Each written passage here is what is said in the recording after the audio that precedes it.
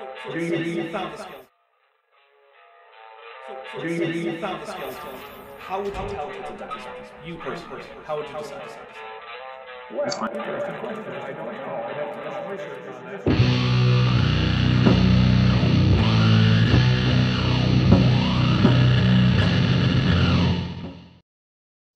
All right, I am here with Eric Vierthaler, and as a last-minute surprise guest, we have the brilliant and unflappable and ever-lovely Erica the Gutstick Given with us.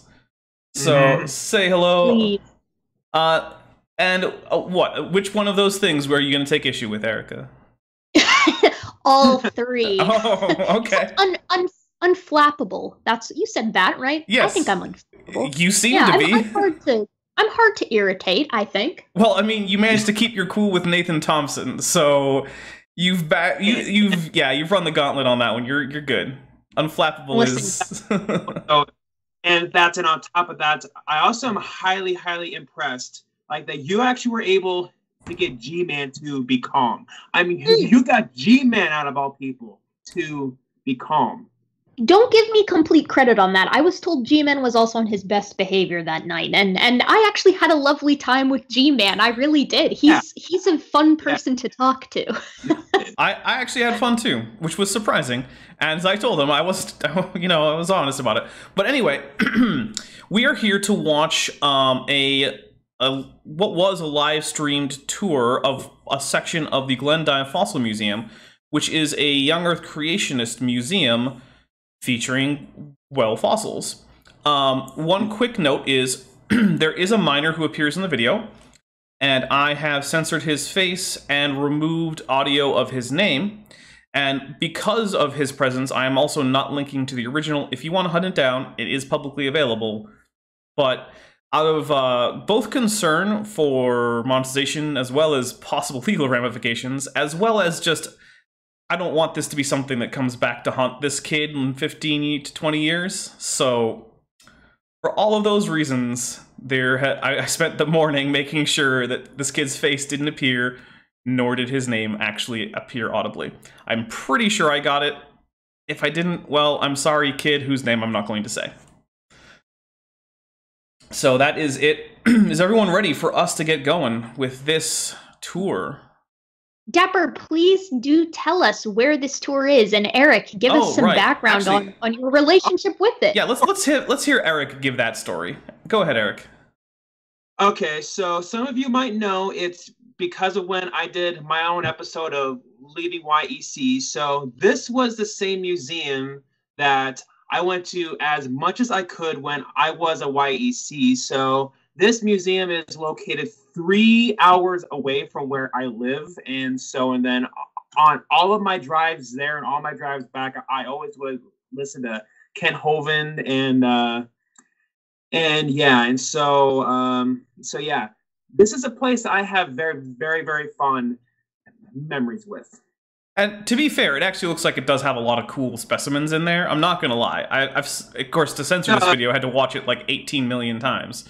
So, yeah, but of course, the context of some of it, we would definitely say is very, very inaccurate. Yeah. Oh, that's a kind way of putting it. It is. I'm ready. I think this is quite relevant as well. The Glendive Fossil Museum is located quite close to the Otis Klein Creationist Ranch, where we find quite a few of our more recent, more incredulous soft tissue finds. Yeah, the ones that are just like, is that real or is it fake? I guess we can't check. The Otis Klein Ranch is home of excellent methodology, of course. Oh my goodness. Funny that you mentioned Otis Klein is because he actually was the one who founded this museum. Oh, that makes sense. Wait, is that Otis there himself on the left? Because I don't know who that is. As far as my understanding goes, Otis retired. It was just because of his age. So the person on the left is the one who took his spot. Okay. All right. Well, yeah, I think that's correct. I pulled up some Otis Klein pics, and I don't think that's him. No. Okay. Yeah. Definitely not. I'm also sorry about the relatively low quality of this video, but this is the highest resolution that was available to me, so... Gotta do what Yeah, gotta do. they apparently filmed this with a potato, so... let's see. Potato.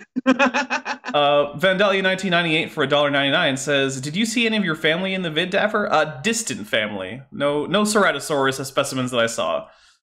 But other Morrison fauna are in this this museum. But we'll see. We'll get to that shortly." Good morning and welcome back to our live virtual tour of the Glendive Dinosaur and Fossil Museum. Why don't you say hi? Oh, and just quickly, because Rufus has to leave, Rufus the Hunal Prophet for $2 American says, "Hi, just giving you a gift, although I can't stay." Thank you very much, Rufus. You have a good day, and hey, come back whenever you want. You know, hop on the Discord channel. We're around. So I hope you are having a good day and you stay safe. Oh, and it reminds me, I do know some of my audience is celebrating Easter tomorrow. So if you are celebrating Easter tomorrow, happy Easter, and I'm sorry that it's going to be such a weird quarantine-y Easter. But I do happen to know that at least a few of my viewers are celebrating tomorrow and not last week. Because in case people don't know, next week is what's often in the United States referred to as Greek Easter, but it's really just Eastern Orthodox date for Easter. And for $2.01, taking the high spot, Beethoven says $194 to go, which is true. The next Dapper Tutu video is in $194 if we get to it on this stream. So here we go. Hi to everybody. Let's out there. get rocking. All right. Well, we are glad to have you back and joining us here. We ended our time on Tuesday with our entryway area, and we want to now just kind of review what we did and give people a chance to get on live. Couple of quick reminders. You can go to our webpage at creationtruth.org and you can print off the Junior Paleontology worksheet. And then when we get all done with our tour through the museum, you can send us information that you've completed it, and we will send you out one of our nice little Junior Paleontologist buttons. Now, see, this is actually, that phrase right there is one of the reasons I left this beginning bit in here. It bugs me a little bit that they're giving kids the impression that this is in any way going to be educational about paleontology, except in the barest idea of recognizing a few fossil taxa on site in the form of relatively complete reconstructions.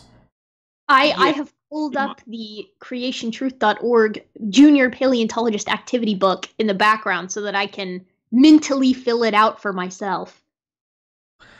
Yeah. Well, he does go through it fairly thoroughly, because, like I said, I now feel like I have most of this video memorized, having watched it to censor the kid's face.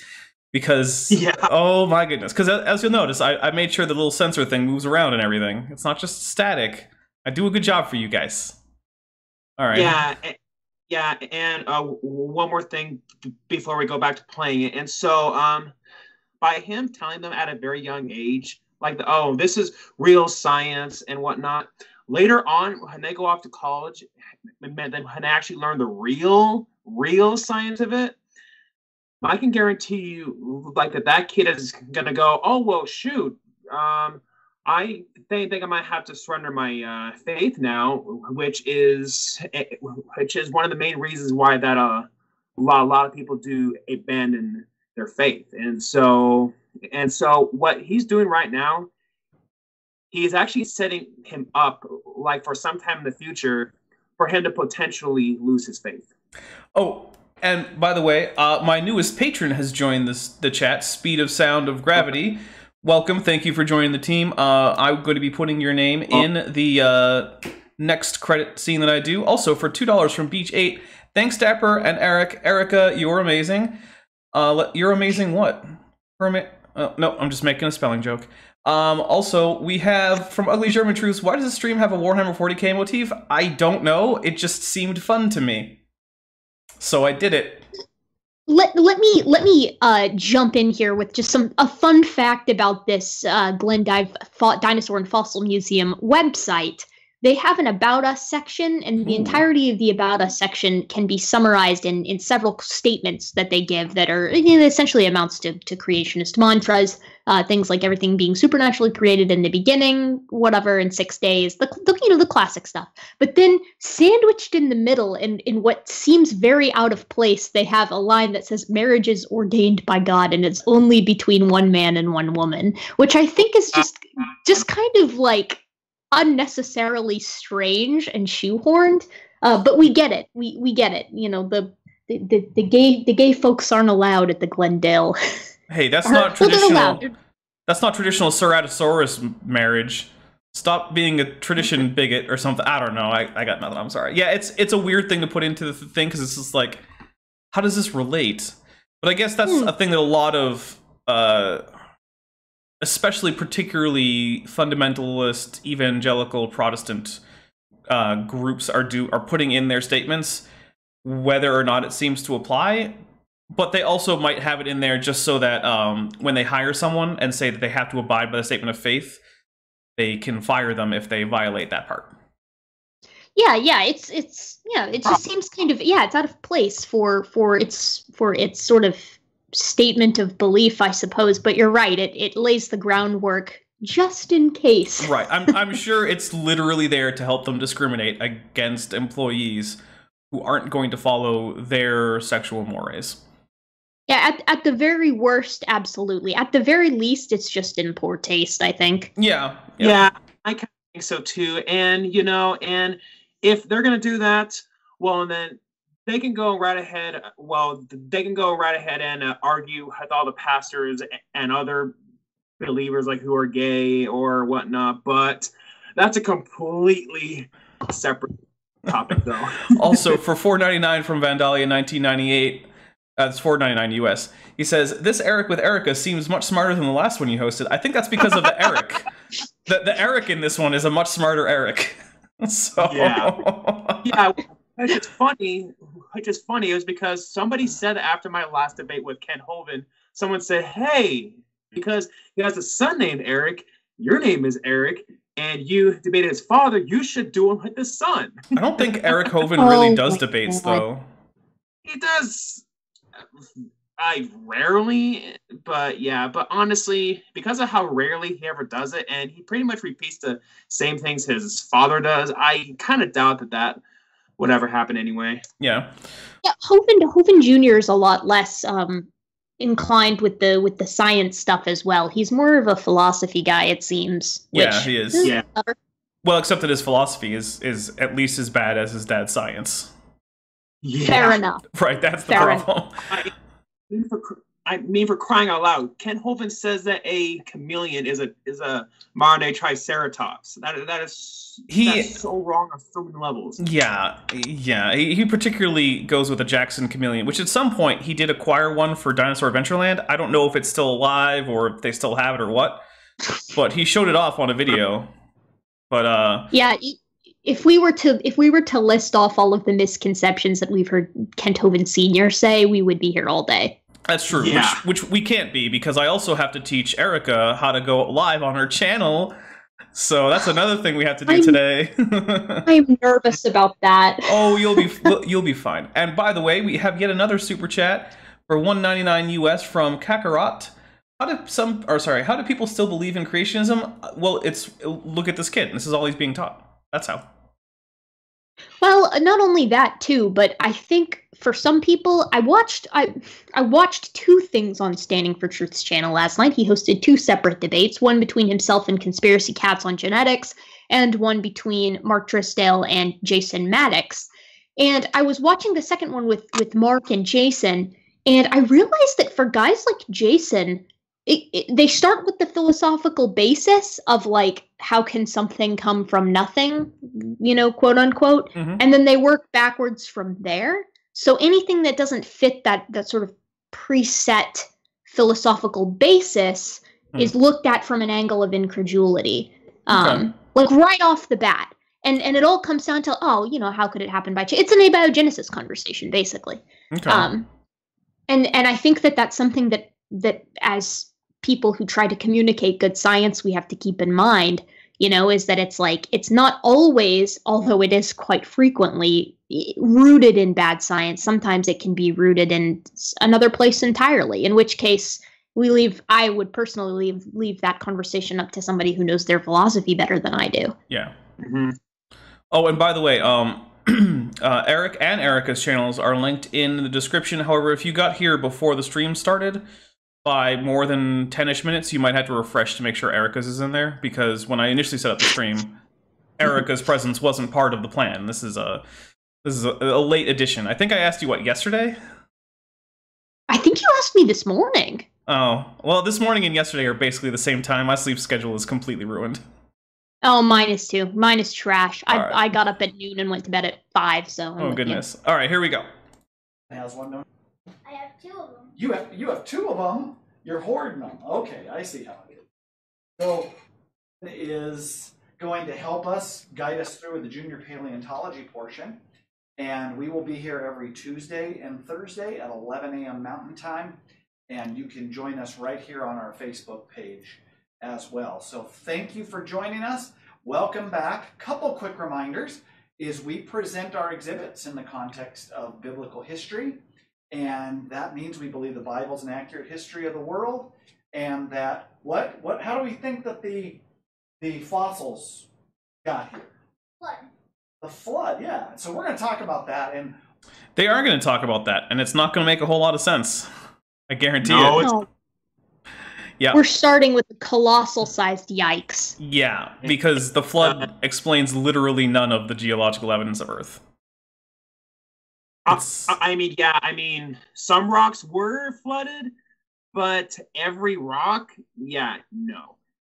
And he also is trying to equivocate young Earth creationism, like with all of Christianity, which I mean, Christianity is completely compatible with evolution, like with theistic evolution. There's also old Earth creationism, like with Hugh Ross's route, and so.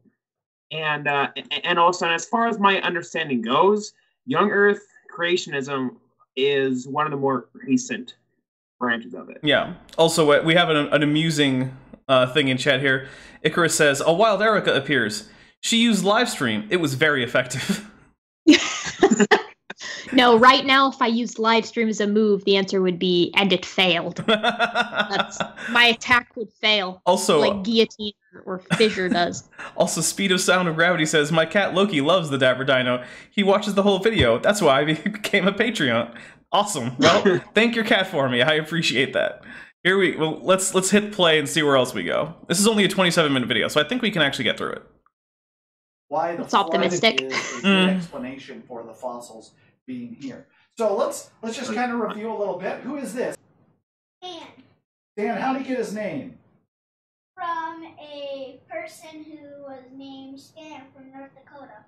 Well, it was South Dakota. Yeah, good. That's close. South Dakota, and that is how he got his name. And we talked a little bit about Stan, and Stan is a cast of the original skeleton. Original skeletons in Hill City, South Dakota. So let's make our way over here. Talk about a couple things right here. A bunch of stuff right up here. And we can talk about these things. We have one thing I want to point out is the audio will cut out whenever the kid's name was used, so there will be weird audio bits. That's why. I just want to point that out. I opted not to go with like the 1 kilohertz beep tone, just because some people find that tone unpleasant. So I just went with silence. So there will be audio bits. We have some real bone here in our glass case. So come over here and stand by me so the kids online and everybody online can see those bones. Some of the different bones from an Edmontosaurus, Triceratops. Something I forgot to mention was that the way Edmontosaurus got its name was the... So we're looking at, what, at well, we got a Triceratops, what is that, the distal end of a femur? I believe so. Okay. And then, is that a humerus on that Edmontosaurus? I think it is.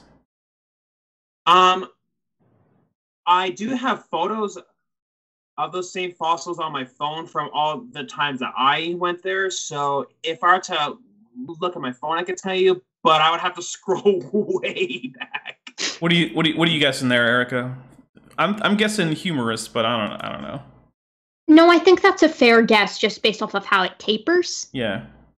Okay. Yeah, I think so. I would like to make a guess about the thing in the cast up top, but like my microphone is in the way, and no matter which way I turn my head, I can't get a good look at it. So I don't even know. But looking over at the screen, I'm gonna say maybe Triceratops humorous. I think maybe, but it's too small for me to see, and like I said, my microphone's in the way, so I'm gonna give up. For the cast at the very top. Mm-hmm. I think a humorous would be fair because you can see kind of your little sockets on the right, my right, I guess. I'm not sure which if it's the same for you guys, but where your radius and your ulna would notch in there. Oh, and for $1.99 from Kakarot, we have Hovind is still using the Ecostones that AIG left. Yeah, they left those hard when it became super obvious that they were, all the interesting ones, shall we say, were fake. There are real Ecostones out there that are actual artifacts, but none of them display UFOs or dinosaurs or brain surgery. So yeah, the UFO one should have been the red flag. These are bad arguments. Where are the UFOs in the Bible? Well, I guess you could say like the bit in Ezekiel with the flying wheels and stuff. Some people have said that that's a UFO. Yeah. But also, sorry, go ahead. Sorry, but this is a point that I really want to get in. So AIG has gone on to say, oh well, don't use the Icastones, and they also have even said don't even use the Cambodian Stegosaurus carving.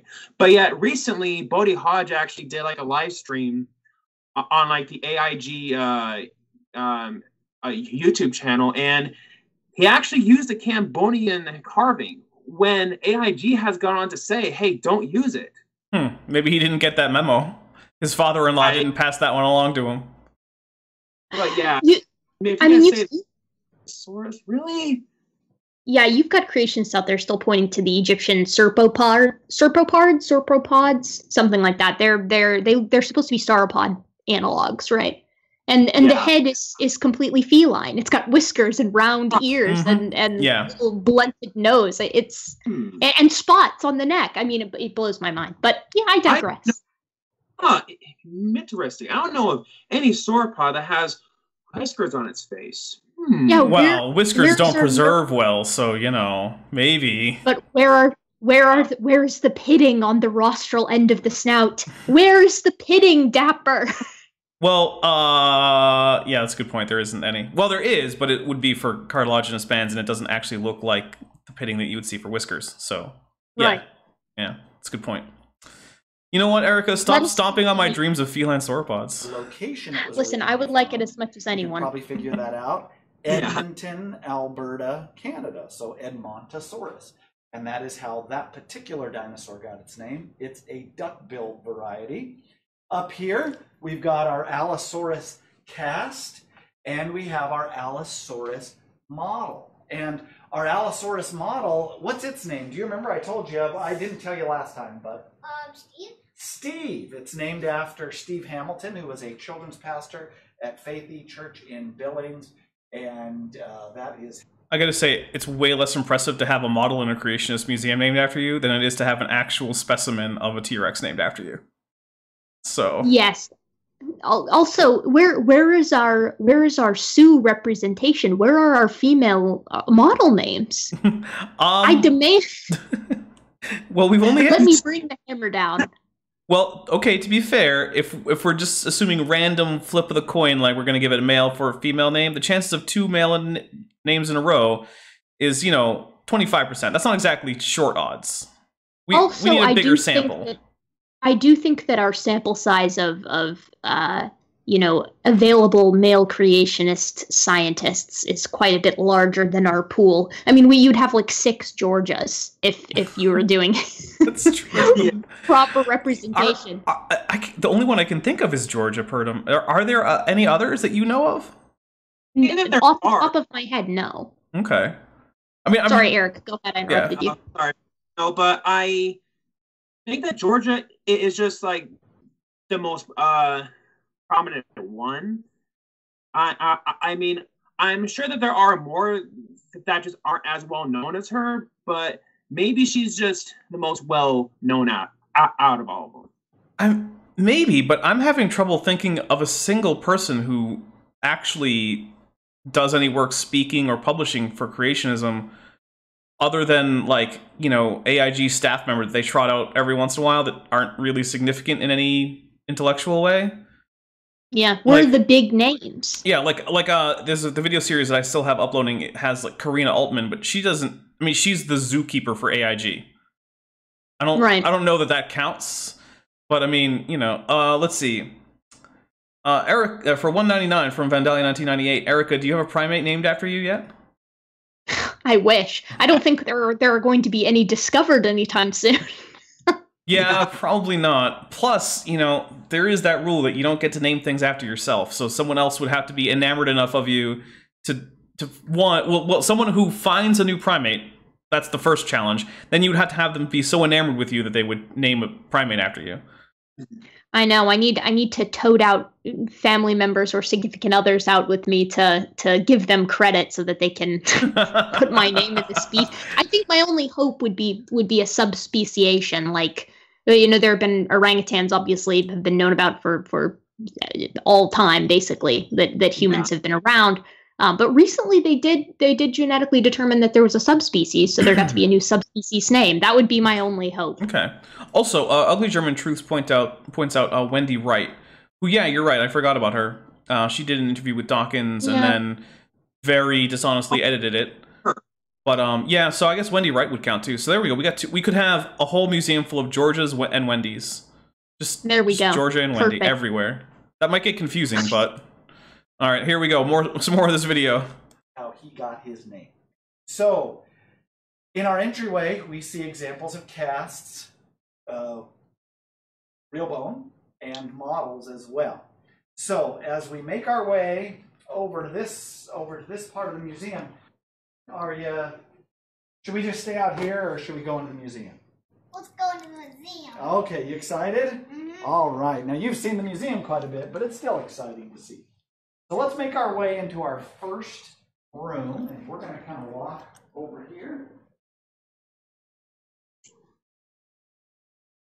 You'll stand right here, and we can talk a little bit about this particular exhibit. This is our seafloor exhibit, and you can see down below you we have a glass bridge that you can cross, and we try to make it feel a little bit like you might be in water and you're going through the ocean. So this particular exhibit, many of the animals in here are found as fossils in what's called the Cambrian layer of the fossil record.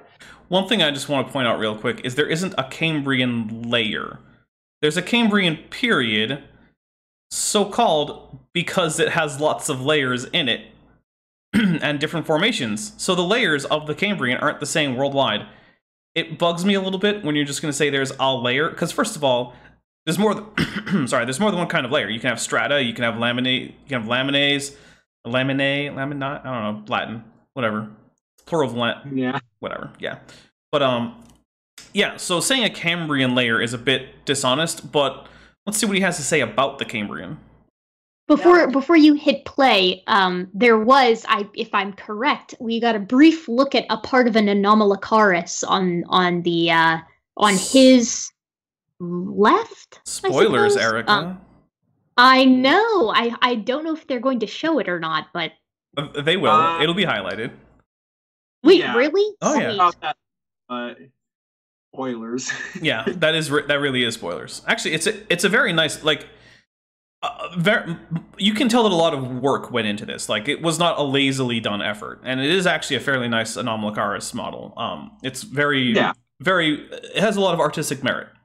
So, let's hurry up. I want to see it. Okay. The fossil record is really the lowest layer that you really start finding a lot of fossils. There is a Precambrian layer, but the Cambrian layer is where a lot of animals start popping up. And so the question we often ask is, so what do these animals all have in common?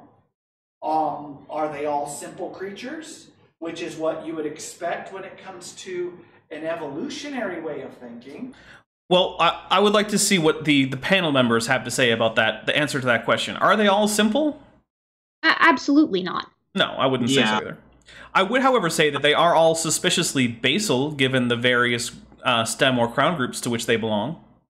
I mean, to get to simple, quote unquote, you're going back to before the Ediacaran. I mean, compared to the organisms that come before even the Ediacaran, you're starting to see segmentation and sort of multicellular life that has never popped up before, at least that we see in the fossil record. So it's a bit disingenuous or uninformed to suggest that the Cambrian is where we're finding the first simple life. But yeah, I guess you have to keep in mind that there's a little kid there, so we can maybe give them a little bit of the benefit of the doubt that it's being simplified intentionally. I will say, however, that representatives of our own phylum are in fact relatively simple at this time. They don't really have limbs, they don't have skulls, they don't even have nostrils. They have gills and little tendrils at the front, and basically a straight gut. And yeah, that's their... Compared to, say, a human or a dinosaur or anything like that, the only chordates you find in the Cambrian are, in fact, pretty simple. But yeah, overall, no, life in the Cambrian was not particularly simple. It was, however, fairly basal in that it was... It's very clear that the modern members that we have of these groups have significantly derived their form from the forms that we see in the Cambrian. So, but simple and basal aren't the same thing. Basal just means it's the ancestral form. It doesn't mean it wasn't complicated. Like, you know... say lizards basally have 4 legs. Snakes don't have 4 legs. You could say that makes snakes simpler, I guess, but they're still more derived than most lizards in that way. So it's a bit dishonest to compare simplicity and derivation, which is really what evolution is mostly talking about. But hey, let's see where he goes. Or is there another explanation that would fit how the Bible describes history, and especially the flood? Well, in the Bible, and I'm going to ask you this question. If you don't know, you just say so, and I'll explain it. But where did most of the water come from for the flood? Do you know? The rain. There was rain. That's exactly, that's a great answer, and that's what a lot of people say. What we 40 days and 40 nights. Yeah, well, he's going to go into the whole hydroplate theory, I'm pretty sure. I like that he just dunked on him, though. He was like, that's a good answer. That's what a lot of people say. And that's like the nice way of being like, no, you're just wrong. Sorry. Sorry, untitled child. Right. Get out of here, kid. Although, incorrect. I'm pretty sure that... You don't so matter. The kid is definitely here because this is... The target audience of this is kids, right? So this was streamed, if I remember correctly, towards the beginning when people were really starting to lock down in the United States. And so... Yes. This is supposed to be some kind of like replacement for like homeschool kids taking a trip to the museum, is what I'm suspecting. What a ripoff! Well, I mean, yeah, it's a ripoff even compared to actually going. Like if I that's what I mean. It's right. Like you can't. An online tour is never going to pan up to being able to be there and see the cool models and stuff like that. Although it's less of a ripoff than just saying, nope, you don't get to see the dinosaurs. Go away, kids. True. So, I mean, it's something. And you know what? I'm not going to fault him for trying. I'm going to fault him for the content of the museum. But his motive in saying, hey, let's give the kids who would normally be here something. Okay, that's fair. His motive there is a decent one. And actually, I know that a lot of, shall we say, more scientifically accurate institutions are doing similar events. So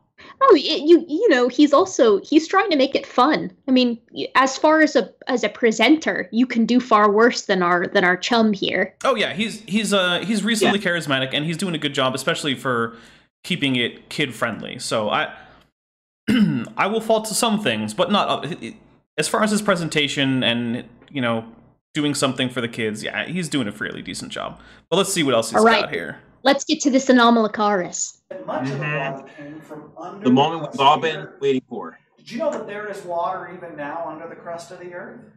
And during the flood...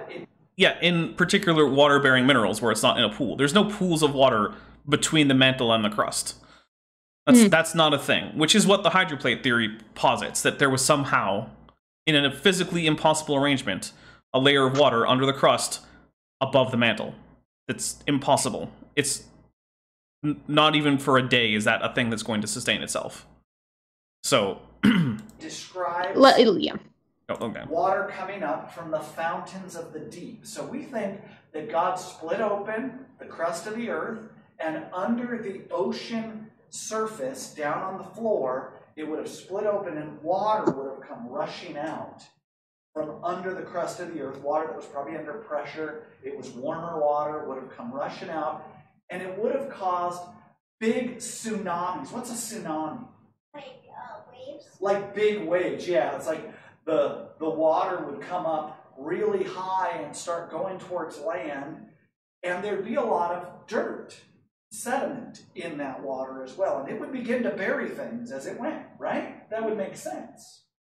It would, but it would also sweep away any evidence of an existing ecosystem in situ, which is what we find in layers throughout the fossil record, right? Like, we find in situ environments with plants and corals and things fossilized where they grew, complete with intact roots. Lest we even touch on the deposition rates of numerous different types of fine minerals, like, for instance, limestone, which requires warm, calm waters just in order to deposit at a very, very slow rate.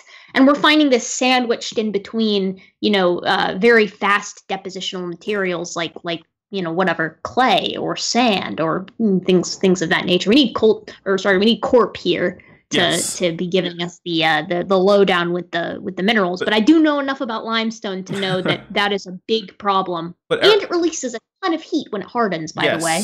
But Erica, this was a very, very calm tsunami. That's the thing you got to remember. It was a warm, calm tsunami.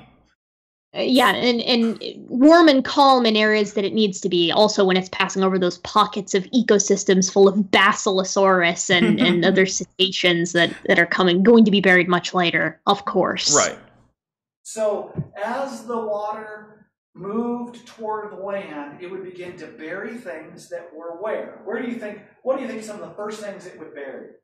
Before it got to land, what would it bury? Okay. That's a good prediction, kid, which makes you kind of wonder why there aren't any actual fish in the Cambrian. Or at least nothing I would call a fish. I wouldn't call Pikaia a fish. Or what about our scleractinian corals? So, modern corals, we certainly don't find them in the droves that we find them after, say, the Permian or the Cretaceous at the Cambrian, and yet they occupy the same niche as the Rugose corals, which are abundant. So where's the scleractinian corals, Glendive Fossil and Dinosaur Museum? And that's the thing. This kid is actually answering the question in a way that makes sense. And yet it's not what we actually find in the rocks. And this guy's going to, I'm sure, just brush right past it. Because apparently there just aren't bottom-dwelling fish. It turns out babies are quite good at poking holes in the basal flood story. And one other thing. And so YECs believe that every single, all of the creatures from the Paleozoic, Mesozoic, and Cenozoic lived at the same time. Okay, so and then why do we never find any Nomarcharis fossils inside, say, of the stomach of a T-Rex? That's a good point, actually. That's actually an excellent point I hadn't considered before. We do find dinosaur gut contents. Ecosystem missing in consumption. Where are the allosaur teeth marks on mammoths? I mean, right, and I then also, and maybe when you look inside of the coprolite of, say, T-Rex, you never find any sort of remains of humans. You never find remains of trilobites or anything like that. Yeah, trilobites make a bite-sized snack for anything. Well, anything that's willing to pass that hard calcified skeleton. Oh, which trilobites. Yeah, actually, there's a reason they have that. Because you know what I don't want to pass is a trilobite skeleton. Because that sounds like it would be painful. Yeah. Chitin is disgusting. But well, that's the thing. Trilobite, the carapace of a trilobite isn't chitin. It's basically bone. Wait, is it really not? No, it's not. It's calcified. It's more like a clamshell than it is like chitin. Oh wow, That's I why didn't know they're that. preserved so easily. Because it's mineral. They have mineralized carapace. Not all of their exoskeleton was mineralized, so that's why we don't have as many trilobite-like feet or mouth parts or antennae. But Right. the part that we get is the carapace because it was fully mineralized. You're swallowing a stone if you want to bite onto one of those things and just, swallow it. So That is good to know. I had no idea. Yeah. I had always assumed that it was chitin based, but that makes a lot of sense. That Yeah. explains why trilobites make up so much of the record compared to other arthropods at the time, like our Eurypterids or something. exactly, yeah, because it's already stone basically. It doesn't have to do anything for mineralize. It's already there. Yeah, same thing with their eyes. Actually, their lenses were mineralized. Oh, they're so cute. I love trilobites. They are.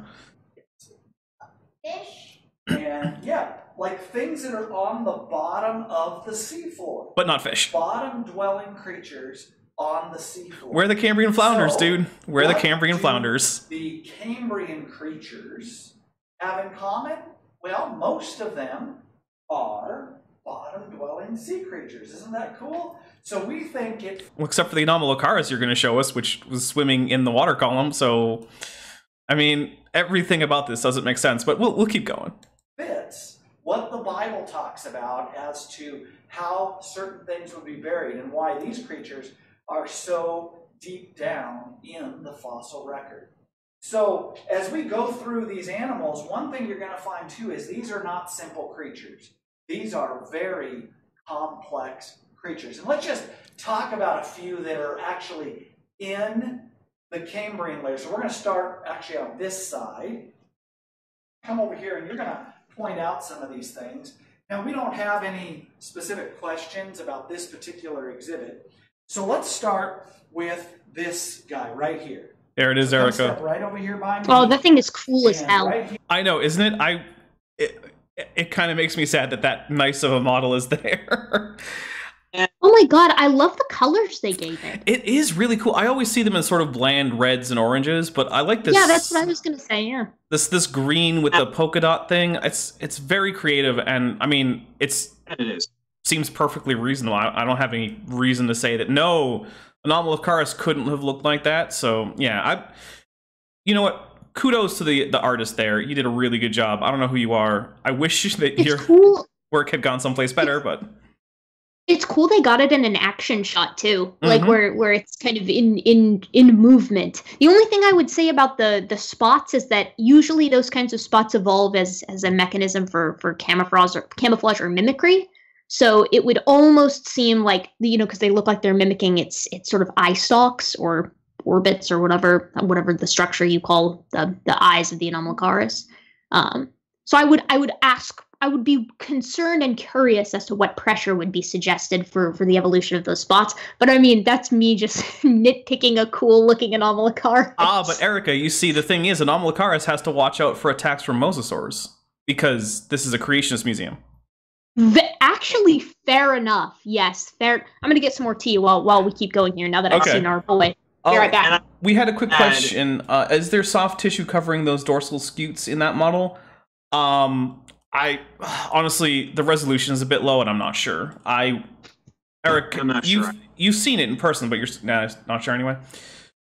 Well, I haven't been there since like August 2018. The last time I went there was just days before the ice started to seriously doubt young Earth creationism. My last time going there was like August 15th of 2018, so it's been a while, but I don't remember seeing that. And so to add on top of that, if you think it's sad that they have that cool of a model of sorry, its name kind of rolls off of my tongue, Anomalocaris. Yeah. So they have a very, very rare specimen of Julie raptor there. Yeah, There you told are me just about that. two in the world, and this is one of them that has it. And it's the only museum that I've went to so far that has Acrocanthosaurus there. Okay. So it's sad that that Acrocanthosaurus has to be at that museum, but there's a reason why that they have Macrocanthosaurus there. It's because of how in Texas, there's that alleged duck print of a human with a Acrocanthosaurus footprint, which looks absolutely nothing like an Acrocanthosaurus footprint. I mean, honestly, that print of the acro looks like something off of the Flintstones. Yeah. Is this the Paluxy prints? Are we talking about the Paluxy prints? I think it's a different. I'm not sure Here, though. let me show you. Also, we have a quick thing from Keegan Rankin. What about other anomalocaurids? We know there were multiple species, and correct me if I'm wrong, weren't multiple species found in the same formation? I do believe that there are some formations with multiple anomalocaurids. Anomalocaurids actually did take up a few different niches. They weren't all just pelagic predators. In fact, one thing that was interesting is I think about 10 years ago, people were doing a sort of speculative evolution project about what things might have existed in the past that we just don't have fossils of. And one of the proposed organisms was a filter-feeding anomalocarid that used the bristles on its mouth appendages to filter plankton out. And then, guess what got found? Oh, a filter-feeding anomalocarid. That used the bristles on its mouth parts to filter out food from the water column.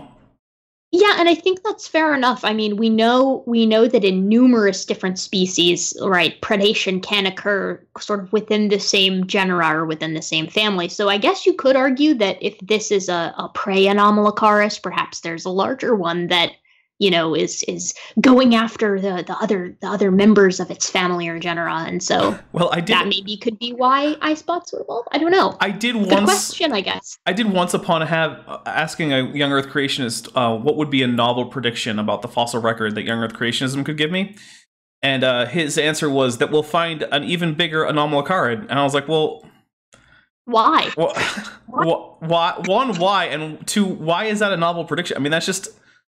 That doesn't make any sense. I just don't get it. Why would that be a thing that... I mean, evolution would say, yeah, there's a pretty good chance that we haven't found the largest ever anomalocarid, because, I mean, just statistics. So that didn't make any sense to me, but I still think that if you were to ask, they would say things like attacked by Mosasaurus, because Creationist Museum. Yeah, or whatever, any kind of predator that we would expect to be outside of its range. It's very interesting that we found, and by interesting I mean predictable, that we found nothing of the sort. Yeah. Well, another thing you could say for coloration is that it could simply be that it's cryptically colored in order to make it harder to spot for other organisms that it's preying on. If it's hard to make out the silhouette, then it's hard to react to it appropriately. Maybe. Yeah, I think you would almost have to know more about the substrate and the plant matter that's hanging out in the area. Yeah, but it's pretty either way, and I think we should keep love going. It. Yeah, love it. It is very think nice. It's very creative. I was just kind of fooling around with okay, well, how far in the hypothetical direction could we take this? Yeah, but if you thought that what he said was stupid about finding a bigger Anomalocaris, trust me, I've heard things that are so much worse. No, I believe that. And we have. Sorry. Go ahead. And so Dapper knows about this. So I used to argue and debate with people who think that the Earth is flat. And they told me that, the Earth is flat because of toilet water, because when you look inside of a toilet, the water's flat, so therefore the Earth is flat. And one other one told me that the Earth is flat because a quarter is round and is still flat, so therefore the Earth is flat. Another one told me the Earth is flat because football does not exist. Those are all excellent arguments. Yeah. Well done. Also, we have a $2.99 reduced super chat from Ian Chen, who says, "Hi Daps, hi Erica, hi DD Lane." Oh, come on, hi Eric too. But anyway, he says it's 5:47 a.m. here. Oh, and another $2.99 reduced super chat that says, "Oh, and hi Eric."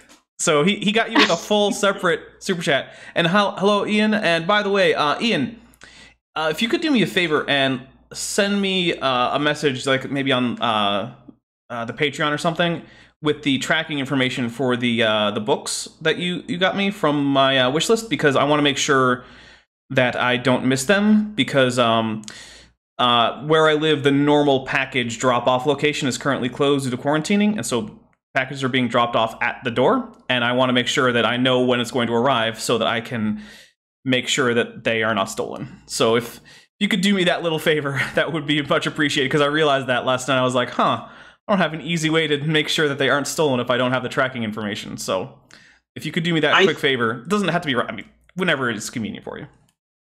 Think that we should probably get back to the video. Yeah, I just wanted to say that to Ian because I would forget if I didn't say it when I thought about it. But yes, Ian has gotten me The Rocks Were There and Evolution Slam Dunk from my Amazon wishlist, which is very much appreciated. So thank you very much, Ian. I just want to say you're extremely appreciated around here because that is very nice of you. But here we go. Here, do you know what that thing's called? Try to say it.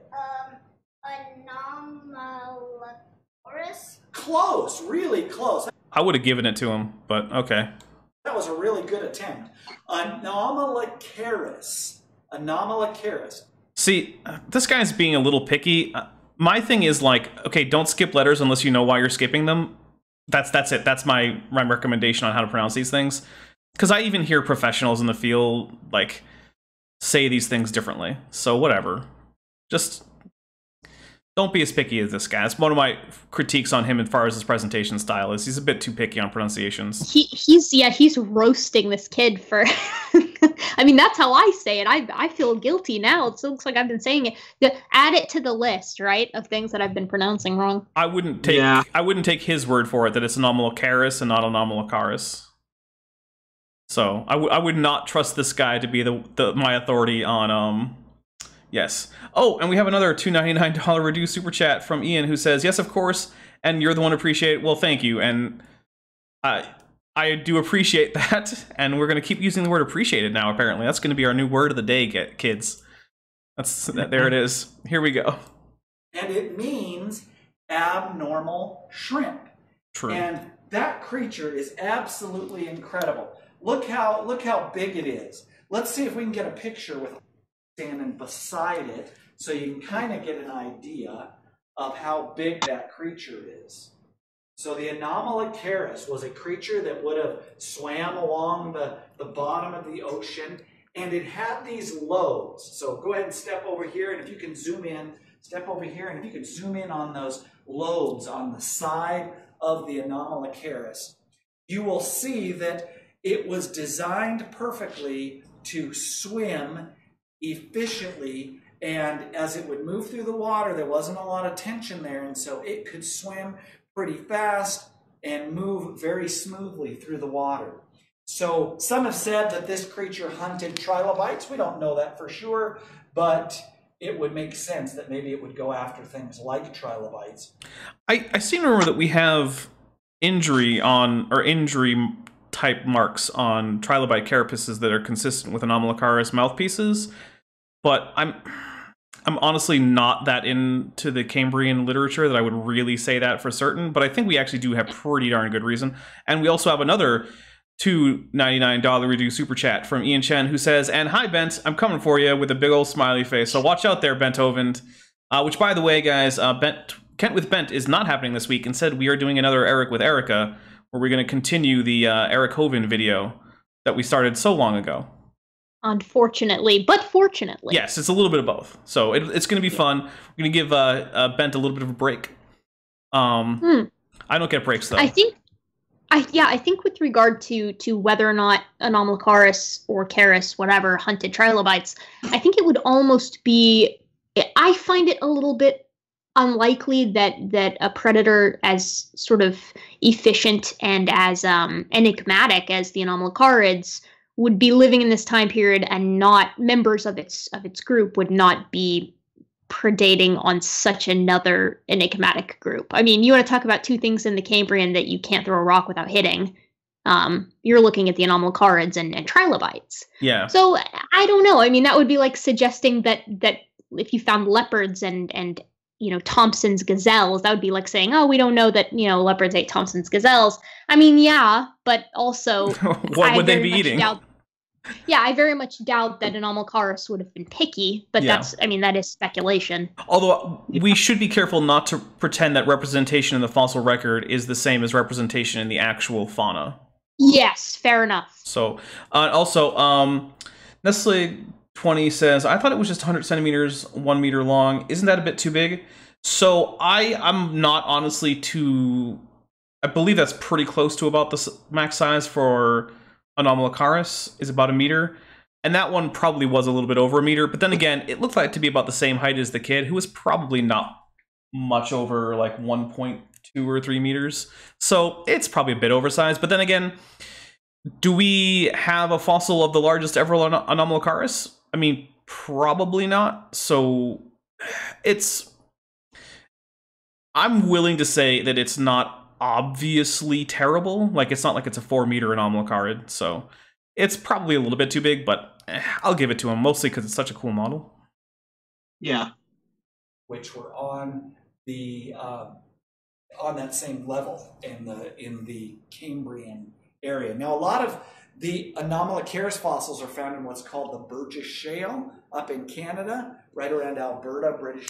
Isn't shale one of those rocks that's really hard to lay down during a flood? Wouldn't you know it? Funny. The iron, right? Yeah. The irony. It's not in the Burgess conglomerate. It's in the Burgess Shale. Weird that. Columbia, and you can see that on our sign on the map over there in the upper right corner as well.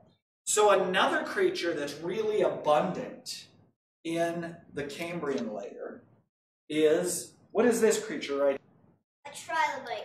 They're trilobites. Now, trilobites are all over the fossil record, and they vary in size from the size of a thumb all the way up to a dinner plate to even bigger, couple feet long. So they can be very, very large, very small. Trilobites have eyes, and some of them have no eyes, and then there's other kinds of eyes that trilobites have. But I want to talk about one particular kind. It's a schizochroial compound eye, and I don't even know if I'm saying that right. But the eyes on these trilobites, some of them are some of the best eyes ever made. They are designed by God to fulfill a specific purpose. Now, when you look in the water, Alden, and you reach in to grab something that's on the bottom, is it always where you think it is? No. No, because light bends when it's going through the water into the other atmosphere that is around us. So the other medium that the light's traveling through, it bends. So it's not where you think it is. The trilobite eye could correct for that. So it could, when it looked outside the water and maybe a bird was coming along to get it, it saw the bird exactly where it was at. So it could avoid the bird getting it. Isn't that cool? Yeah, that's really neat. So the thing about the Cambrian layer is these creatures are not simple creatures. They are very complex. They just have in common that they're water creatures, most of them, on the bottom of the ocean. So that's pretty cool. I think that gives us somewhat of an explanation from the Bible as to why these creatures are found in those lower layers, right? Yeah. Okay, let's look at over this side. Let's just look at one creature over here. So stay right over here. Look at that thing down there. You want to take a look, get a picture of that guy down there. Now that would be an interesting find in the Cambrian, wouldn't it? That it would. Yeah. I wonder if he's going to talk about the fact that it's from the Cretaceous. There. That is an Umunosaurus, a model of an Umunosaurus. It's known as Eric. I'm sorry, I just like that he was like, it's a model. Like, it's not a real Umunosaurus. Don't worry about it, kids. Don't be scared, it's fine. You don't have to worry about trying to bite your hand off. Yeah, it's don't worry, it's fake. The plesiosaur, and this particular Umunosaurus, the one that this... Oh, hey, look what his name. Look what the name is, Eric. Oh, You got yourself a plesiosaur named after you. Congrats. Good job, buddy. That really reduces the odds that there's going to be an Erica on here too, and that bums me out big time. Oh well. Well, there's probably not going to be a Dapper either, so. Probably not.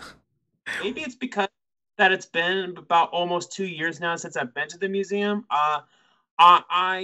Or maybe all the times I was there, I never noticed. But honestly, I actually never even noticed that.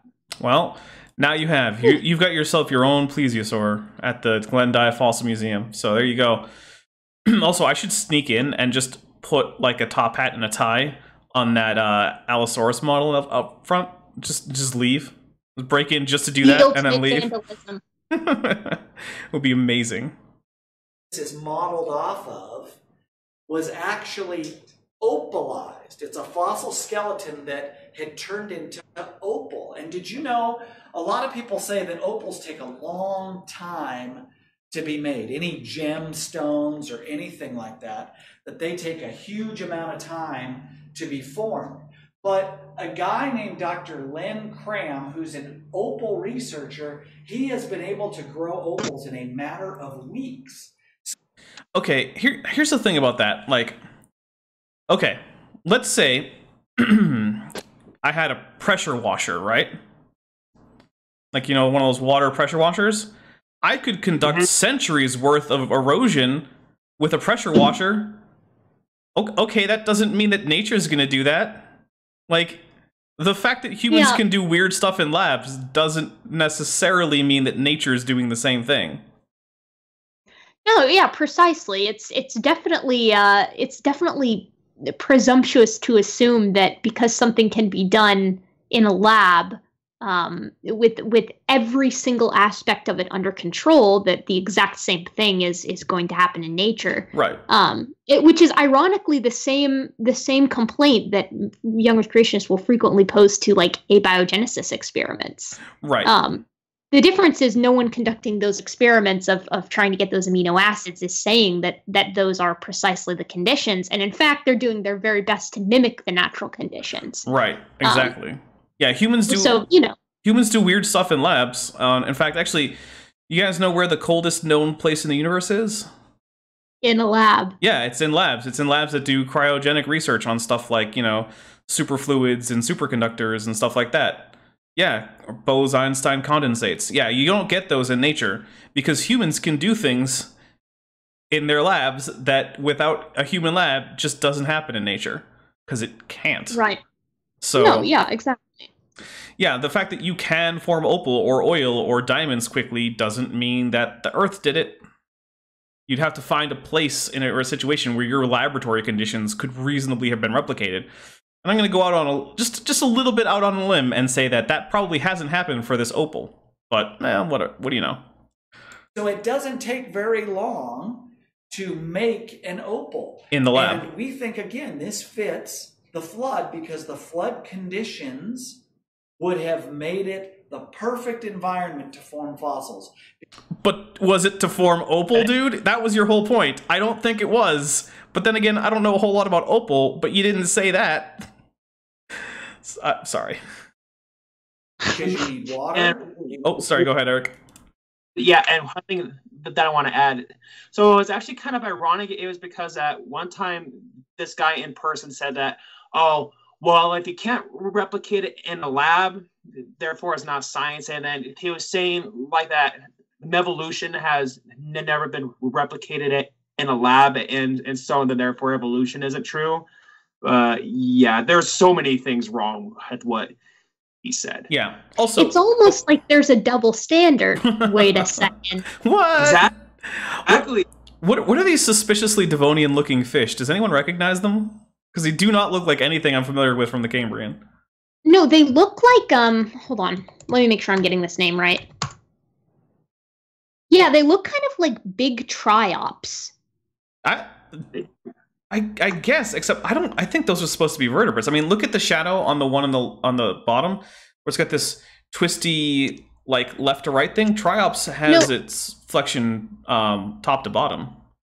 These look like a species called Triops longicaudus, which is proposed to be at least having a very similar relative in the Devonian.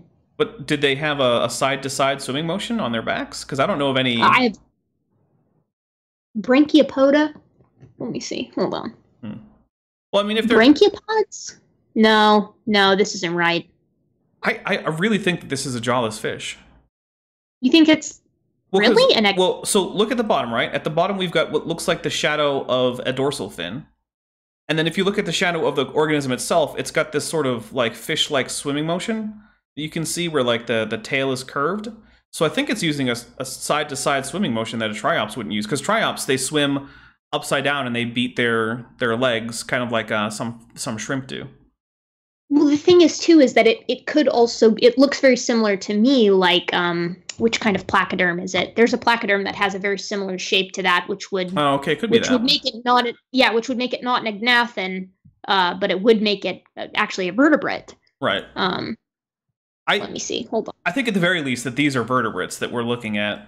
Plus, there's like no real signs of like segmentation that you can see externally, which you would see in a triops. You would at least see the joint between the tagma.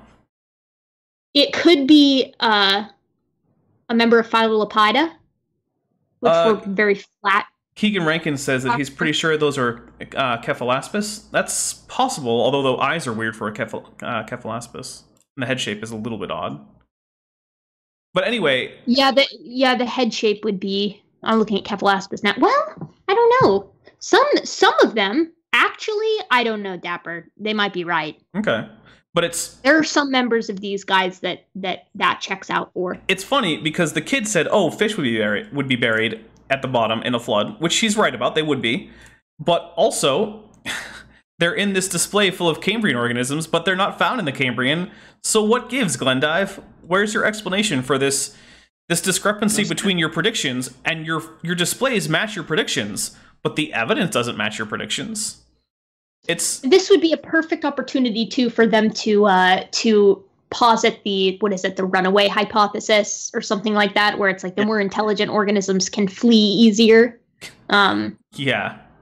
I guess. I mean that would be my best guess is that's where this is going. Why would Cephalaspis be more intelligent than Anomalocaris though? Like I don't see any reason to assume that. That there are many different comparisons that we can make. My favorite is that velociraptors were somehow stupider than like a modern sponge, right? Like that they're ending up in those damn genius sponges. Yeah, there's the scleractinian corals and the modern peripherans really did get the drop on all those theropods. They were sitting around with their pipes and top hats stroking their beards like, lads, how shall we escape the global flood until the very end? While all those stupid velociraptors drown. Yeah, exactly. All right, let's keep going for a bit. You need sediment, no, it's fine. You need minerals, you need rapid burial. All of these things would have been perfect during the flood of Noah's day. And so we think that gives the best explanation for these fossils existing. Now, the Umunosaurus is not found in the Cambrian layer. Why not? It is something that we have in this particular exhibit as a water creature. So come on up over this way, Alden. And... That's a water... Okay, sure. What is that reasoning? Now, this animal is not found in the Cambrian, but we do have it in Cambrian, layers, because it is a water creature. Oh, of course. Of course. Well, there damn well better not be any other water creatures in the rest of this museum, because otherwise, why aren't they with the rest of them? So, it's a little bit of a spoiler. The whole section that we're doing, their whole stream today didn't get outside of their, water section. But what it is arranged in ascending through the water column. So we're getting away from benthic and sea bottom stuff and getting more into things that are living higher up in the water column. Oh, how clever. Yeah, I was going to ask why we had teleost fish that we've been looking at, these little angelfish in the background, why they've been hanging out and so low in the column, but whatever. Yeah, well, like I said, we're moving up through the column as we go, so I don't think he makes that Yeah, I don't think he makes that explicit, but it's pretty clear based on the animals that they show you that that's what they're doing. Okay. Yeah, Or yeah, and trust me, out of all the times I've been to the museum, later on after this, when you start seeing more dinosaurs, and then after that, you do see like a few Cenozoic animals, like a saber-tooth and a mammoth, but those are pretty much the only kind of Cenozoic creatures that you do like that you will see there. Okay. So yeah. Okay, so let's stand right here. So By the way, this is where I started getting lazy, and I just made the sensor bubble way too big, so that way I didn't have to move it every 3 frames. fair Okay. enough. I was just like, this is taking too long. I'm done. are we missing anything else in this room? I mean, is there something? Well, I don't know. Maybe we should just move on. What are we missing? What is that Real. thing? Oh my word! What is that thing? All right, audience. When we get a better view, I'm going to ask you what it is. Whoa! Look up there. What do you? All right, so that's about as good a view as we're going to get. So we're gonna start taking guesses. What do you guys think? We'll ask the panel and we'll ask the audience. Okay. A long tail with a ton of different ribby structures. Mm-hmm. I am going to guess a type of mosasaur or a type of plesiosaur. Stop sitting on the fence. You got to pick. Okay, plesiosaur. No, Okay. wait, mosasaur. Oh, is that your final answer? Yeah. Okay. Benthoven says, it's a vertebrate. Well, yes. Congratulations, Benthoven. By going extremely wide in your taxonomic identification, you have, in fact, successfully identified this animal. Then that's cheating. All right, someone says mosasaur. Oh, it's more. I thought it said mosasaurus, but it just says mosasaurs. Mosasaur. It looks like the consensus is mosasaur, but Eric, would you like to? Oh, we have Nestling 20 with crocodile. Eric, I don't know if you remember this one, so you might be cheating if you answer.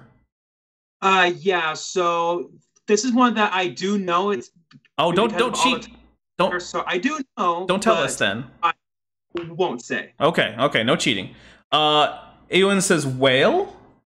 So it looks like so far our answers are whale, crocodile, and mosasaur. As far as the votes go, though, mosasaur is winning by far. So let's see what we get. I think it is. If you didn't know what was in the other room, I know you've been in the other room. If you didn't know what was in the other room, what do you think it would be? I have no idea. You have no idea. It kind of looks like an eel or a snake or something like that. Funny he should say a snake, because currently the evidence is pointing towards snakes and mosasaurs being sister groups.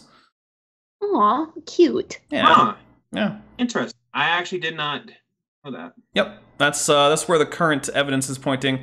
I don't know all of it. I just know that's currently the way that the field is leaning.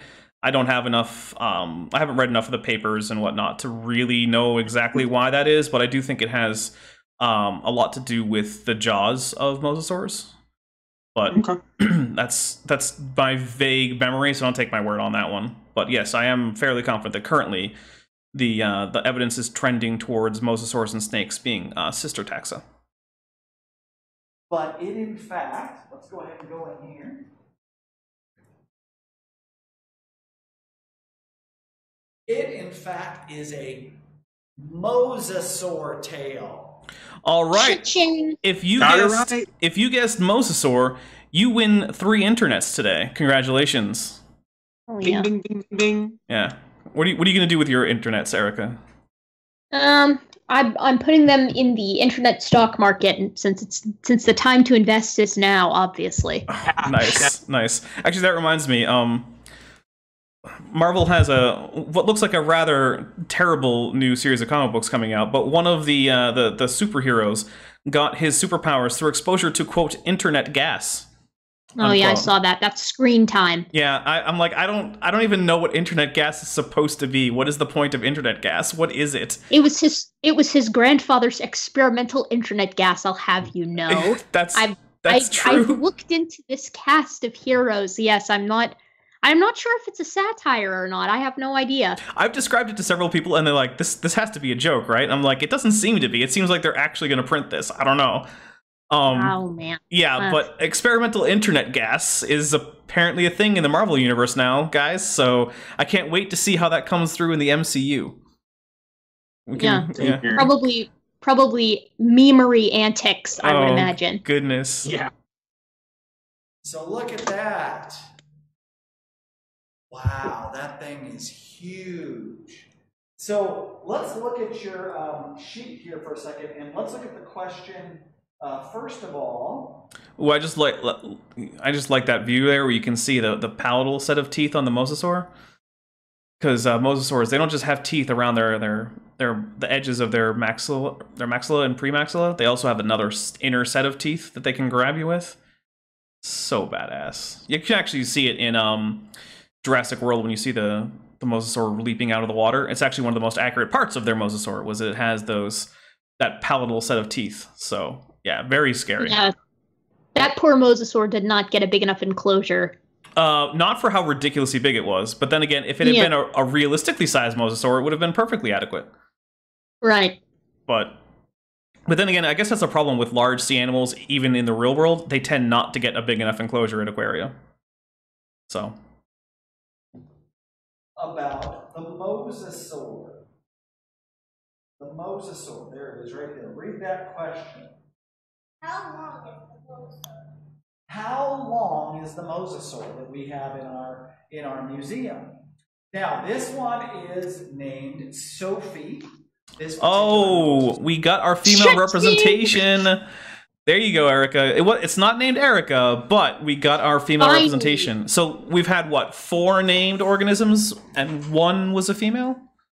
All right, ladies, pack it in. That's not terrible. We have attained quality. Pack it up. That's right. That was the last big struggle for women's rights, was the Glendive Museum's names of reconstructions. For me, that checks the last box. That's the last one. Okay. We don't have to worry about, like, say, the female rights in, like, the Middle East or anything, just as long as we got Sophie? No. Okay. It's fine. Everyone throw down your pickets. Yeah, stop burning those bras, lady. It's all good now. We got Sophie. It's good. And also, don't burn bras. That's really bad for the environment. They're full of all sorts of horrible things. Don't do it. Do something else. True. Yeah. True. If you've seen the movie Jurassic World, how many of you have seen Jurassic World? Ooh, me. In Jurassic World, one of the famous creatures is what? Mosasaur. Is a mosasaur. The mosasaur at the end of the movie Jurassic World eats the bad dinosaur. Yeah, by beaching itself, which always seemed a little bit funny to me. I was like, I don't know that gigantic mosasaur is going to be very well served by launching itself onto the shore to eat a dinosaur. Like, just doesn't seem likely. But you know what? It was a fun movie, so I'll just let it go. Indominus Rex. And Indominus Rex gets pushed into the water, and the mosasaur comes up, and he actually describes it in a more realistic way than what happens in the movie, which I love.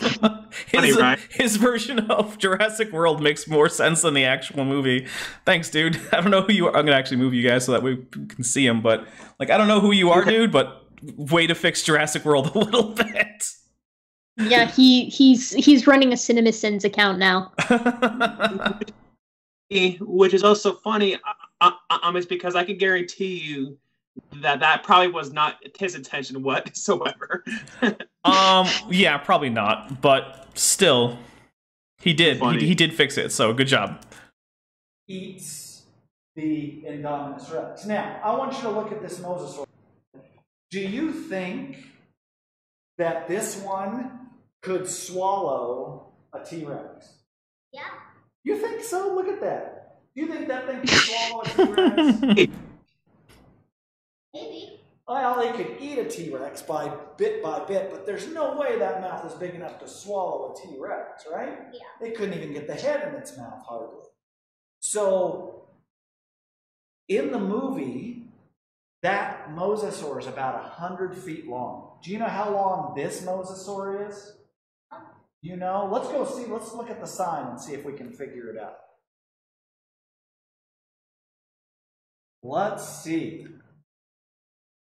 Look, what does it say right there? How many feet? 40 feet long. So this mosasaur, Sophie, is 40 feet long. So go ahead and fill out your little junior paleontology sheet and mark 40 feet long. That is what Sophie is, and that's about as big as they find them. They found a couple that were a little bigger, but 40 feet, 41, 42, somewhere in there is about as long as they've found. So what do we know about Hollywood? They like to exaggerate, don't they? They make up stories about dinosaurs and stories about all of these different creatures. And so just to remember that these creatures are made by God, and that much of what you see on TV is going to be an exaggeration of something that has been found. So always remember, if you're watching something on the History Channel, Discovery Channel, National Geographic, a lot of it they don't know for sure. It's what they think might be the case. And so we want to point that out as well. I do. There's a couple things. One is I do want to point out that, yeah, I'm not going to comment as to, you know, whether or not God is responsible, because I don't get into the theological questions on the channel. But I'm going to say that, yeah, it is definitely true. Hollywood runs on the rule of cool. Science runs on the rule of where's your data. So, yeah, take anything you see, even in certain documentaries, with a pretty big grain of salt, because they are there to entertain and make money. Even the ones that are ostensibly educational, they will be filling in gaps with things that they think are cool, even if reasonable enough. Like, there was a lot of speculation on, say, walking with dinosaurs, and most of it was fairly reasonable. However, a lot of it ended up being wrong because it was filled in with things that were cool, but somewhat reasonable, for which there really wasn't the data. Also, we have a quick question. Couldn't mosasaurs unhinge their jaws like a snake? So I don't believe... Well, one, snakes don't quite unhinge their jaws. What snakes can do is, one, they have extremely elastic skin around their, I guess, their ventral side.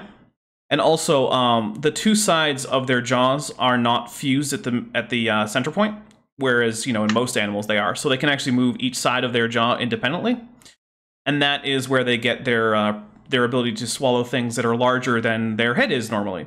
I don't know of any evidence that mosasaurs could do that. That looks like it's a pretty snake-specific characteristic. And we have a $2.99 reduced super chat from Ian Chen. It says, "Hey Daps, sent you another surprise, sent you an email." Oh my goodness, Ian's gonna put my kids through college at this rate. The kids I don't have. Yep. Erica, didn't I send you a if I die of the plague, tell my kids that I would have loved them if I'd had them? Didn't I tell you that? You did tell me that. It was I would have honored it. Oh, good. Well, that still stands. If I do in fact die of the plague, you are now obligated to tell my kids that I would have loved them if I had had them. That Ian would have put them through college. Oh, yes, and that Ian would have put them through college. Yeah, I like this part. I like this part where the checkmate evolutionists comes from the mosasaur in Jurassic World's too big. Well, I'm going to be charitable here, and I'm going to say that I don't necessarily think that this is his argument against, or that he would even consider it an argument against evolution. I think he would more be saying that, you know, Hollywood isn't a good place for your information, which that's true. That's fair enough. Yeah, so that.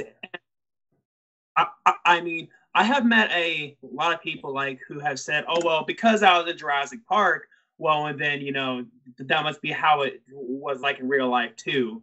And yeah, I mean, Jurassic Park and all that, it never ever was meant to be a documentary. It's meant to be entertainment. Yeah, and while they did have paleontologists on staff, they intentionally deviated in several places from what the paleontologists were telling them, and the reason was, well, because it's cool.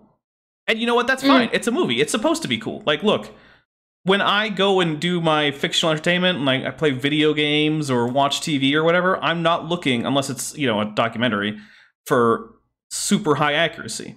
Like, there's a reason that I do things like, kill demons in Doom, and it's not because I want the most gritty, realistic thing I can possibly get my hands on, right? It's because stuff is cool, and that's fine. And so, yeah, that's I think what he's going with. I'm going to give him this one and say, yeah, he's probably just making a point I'd agree with, hopefully. Because I try to be charitable where I can, especially with creationists, because I'll be honest, I have a pretty strong bias against young Earth creationism. And so I try to make a conscious effort to not be critical where I don't have to be. So, yeah. Benefit of the doubt. Yeah. So let's go over here and let's talk about some other things in this seafloor. So let's look at these seashells. Now we got seashells all around this exhibit. We got seashells that extend from end to end in this particular room. And the question sometimes people ask is, well, why in the world do you have seashells in a dinosaur museum? What do you think? Well, my answer would just be that, well, it doesn't say it's the Glendive Dinosaur Museum, it says it's the Fossil Museum, so that's why. But I don't know what his answer is going to be. And what I would say is that I have been to more dinosaur museums and like that don't promote young Earth creationism or like that do have shells, and so yeah. I mean, yeah, as far as I'm aware, shelled animals have lived for quite some time. Right, and they're very easy to find because, well, they're already mineralized. So what's going to stop it? Unless it's mechanically ground down, there's no reason to think that a shelled organism's shell isn't going to just keep on going. So there's a strong preservation bias. There it is. I said it, in favor of shelled organisms and mineralized shells, especially. Excuse me.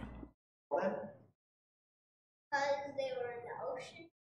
Yeah, that's right. And a lot of seashells have been found. This kid's adorable. Fossils. Did you know that? Almost all the kinds of seashells that we have today are actually in the fossil record as well.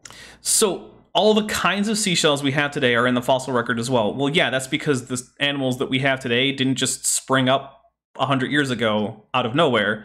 But the thing I would like to know is if he can point to a single shelled fossil from more than, say, 20 million years ago, according to the quote-unquote conventional dating, that is in the same species as a modern shell. I would just like one. Or address the change in morphologic form of trilobites through time, through geologic time. Yeah, you know, I mean, which is very fascinating and quite unique because, like you said, we've got such a great sample size. Yeah, but because they don't look like humans have this strong bias towards mammals and at least towards amniotes, right? Like when people want to see transitional fossils, no one cares about the trilobites. They want to see like giraffes or whales or humans or dinosaurs. Like people are like, yeah, but what about these little sea cockroaches? And then it's like, the what? I don't know. I don't care. Yeah, but look at how gradual the thing is. We have all these gradients in the morphological transition, and people just glaze over because they're like, "You're talking about sea cockroaches, dude. I don't care." I am going to go out on a limb and say I care about trilobites enough for at least 5 people. I love these guys. Well, you know what? On behalf of all the paleo people out there, I appreciate that you're taking up the slack from the general populace. I think they're cute as hell, honestly. Even the more uggo ones, I love them. I think they're adorable. Okay, but they're actually you're going to be hard pressed to find any kind of organism that I don't think is adorable. Yeah, I was going to say, Erica, you seem to have a fondness for ugly organisms. So I really do. Some of my favorites are the very awkward Devonian animals. Yeah. I love them. Every time there's an animal on screen that everyone else will be like, oh, what the hell is that? Erica's like, this is the most adorable thing in the world. I love it. I love the early agnathans, as you know. They are derpy. so sad. They're so sad looking. I love them. All right, let's get a special place. Let's get going. We're at almost 18 minutes. We have less than 10 minutes to go on this. We could get through it. Let's get a good solid portion in. Okay. 95% of the fossil record is made up of shallow marine organisms like seashells. So I think you have that question on there. Why don't you read that question? It says what? Right. Fossil seashells are found on the highest mountains. True or false? So is that true or false? That is true. That is true. So now, So that contradicts your earlier statement that animals that couldn't run very fast or that fled or that lived on the ocean bottom would be buried in the lowest parts of the earth because they would be buried first. Got it. So this confirms the flood. Also, interestingly enough, this really shifts the timeline around, right? Because essentially you've got to have these clams and bivalves and things of that nature being buried and mineralized, and then we have to have the uplift. So that's suggesting that all the most catastrophic portions of the flood, where we get these huge mountain ranges that are, of course, modern popping up, that's going to have to happen around the end, right? I think so, which, yeah, it does. It compresses the already absurdly compressed tectonics timeline to an even smaller portion. It's probably only a few months at the very end of the flood year or so, which, I mean, it's already at the point where that kind of energy that's required would be turning the Earth into a ball of plasma. And so now we're going to condense it into an even shorter amount of time. I mean, the Earth is just going to turn into a new star, basically, is what I'm getting out of this. There's that, and then there's also, like, I've heard the excuse before that it's like, oh, well, you know, the water is going to help with this sort of, you know, heat conduction, and then that's going to keep things from, which of course is absurd in and of itself. It'll just turn to steam, superheated steam. Even that goes away with this, though, right? Because we're going to have the sea levels drop, and then the uplift of these mountains. Unless they're suggesting that the uplift happened while everything was still underwater, which I wouldn't put outside of the realm of possibility for at least some of these individuals. Yeah. Well, and here's something I want to point out about superheated steam, right? So most people have probably been scalded at one point or another lightly by some steam from a kettle or something, right? It's not too bad. Okay. I was in the Navy, and I worked in an engine room. And one of the things you do when you work in an engine room for training purposes is you read casualty reports, which are where something went wrong and a report had to be written.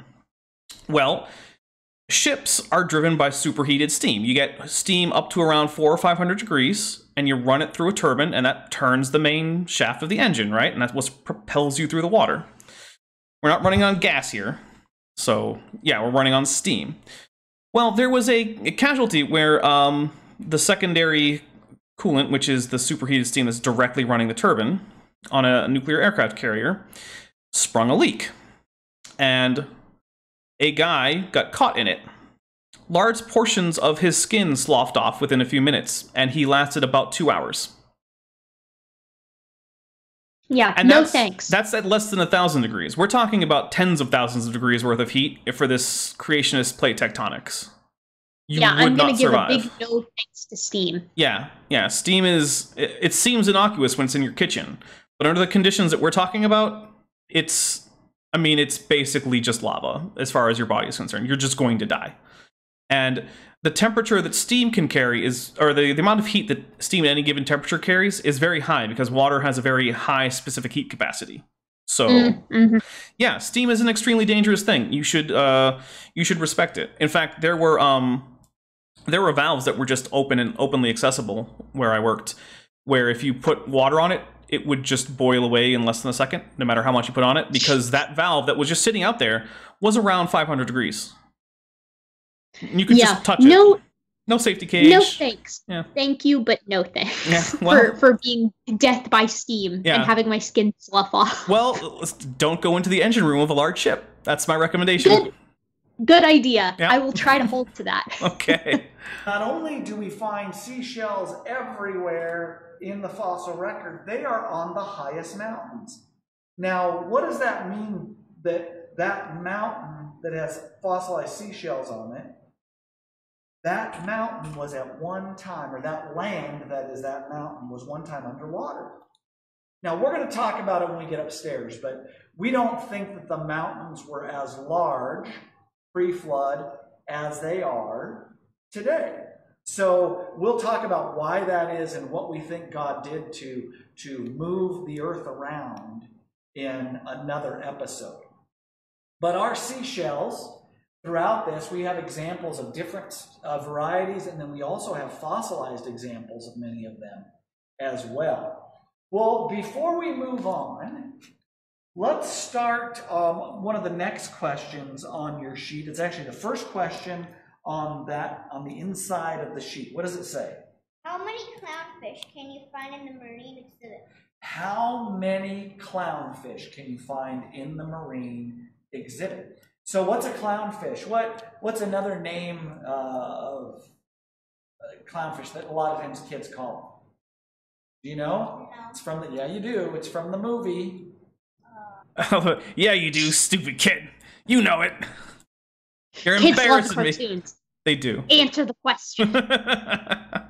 My guess, though, is that he actually hasn't ever heard a kid volunteer this name for a clownfish. That what has actually happened is that he's reminded them that Nemo is a clownfish, and then kids have gone, oh. And that, yeah, yeah, and then he's just turned that in his mind into kids call clownfish Nemos. Because I've never heard a kid do that, but... I actually don't think I have either. I think most children I've interacted with have at least known the clownfish is a clownfish. I have heard that blue tangs are dories, though. Okay. But have you heard any of the kids point out that in the absence of Nemo's mom, Nemo's father should have become a female because clownfish are sequential hermaphrodites? No, but I have heard that makes the plot a bit strange, a little bit more strange. A little bit. Marlin's maternal instincts were just kicking in. Oh, he was currently undergoing the transition, if you will.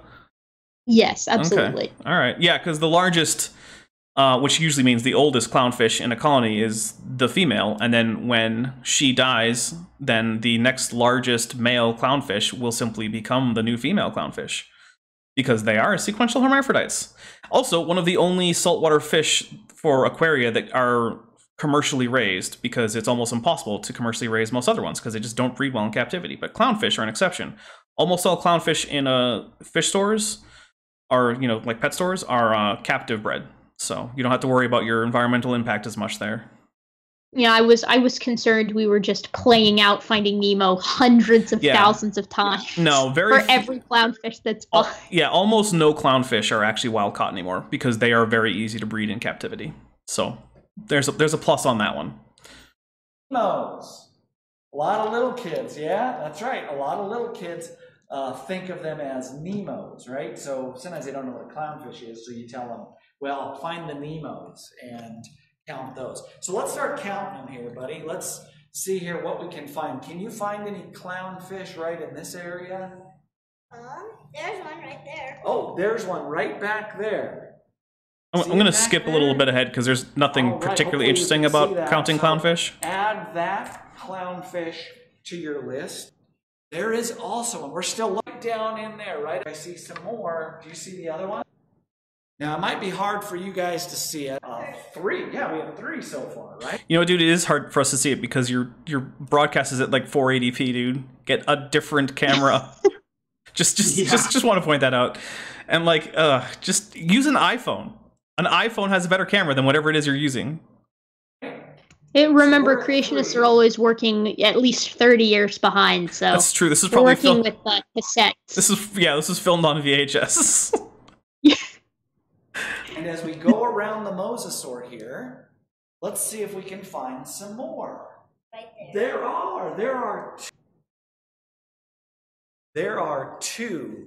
And it might be a little bit hard to see. There's 2 there as well. So we are up to shark's jaw right there. Did you know there's a lot of shark teeth found? Right. Keep them counting. So we're at 5 clownfish, so remember that. Look at that shark's jaw right there. Did you know there's a lot of shark teeth found in the fossil record as well? In fact, if you come down below...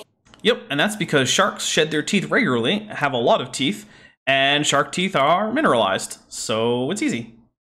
Wish I could do that. Yeah, well, so it seems like mammals basically gave up their polyphodont dentition in exchange for gaining heterodont dentition with very specialized shapes. Seems like it's apparently a bit tricky to try to get both in the same jaw. So... Yeah, you would imagine too that with heterodontia, keeping things organized would go astray quite quickly. Yeah, you wouldn't want to Imagine accidentally. having to get braces every couple of years. Oof. Yeah. Plus, you wouldn't want to have some weird accident where a molar grows out where your incisor should be. It's because You you're. definitely would not. That would be unfortunate. How are you going to bite your apple with a molar?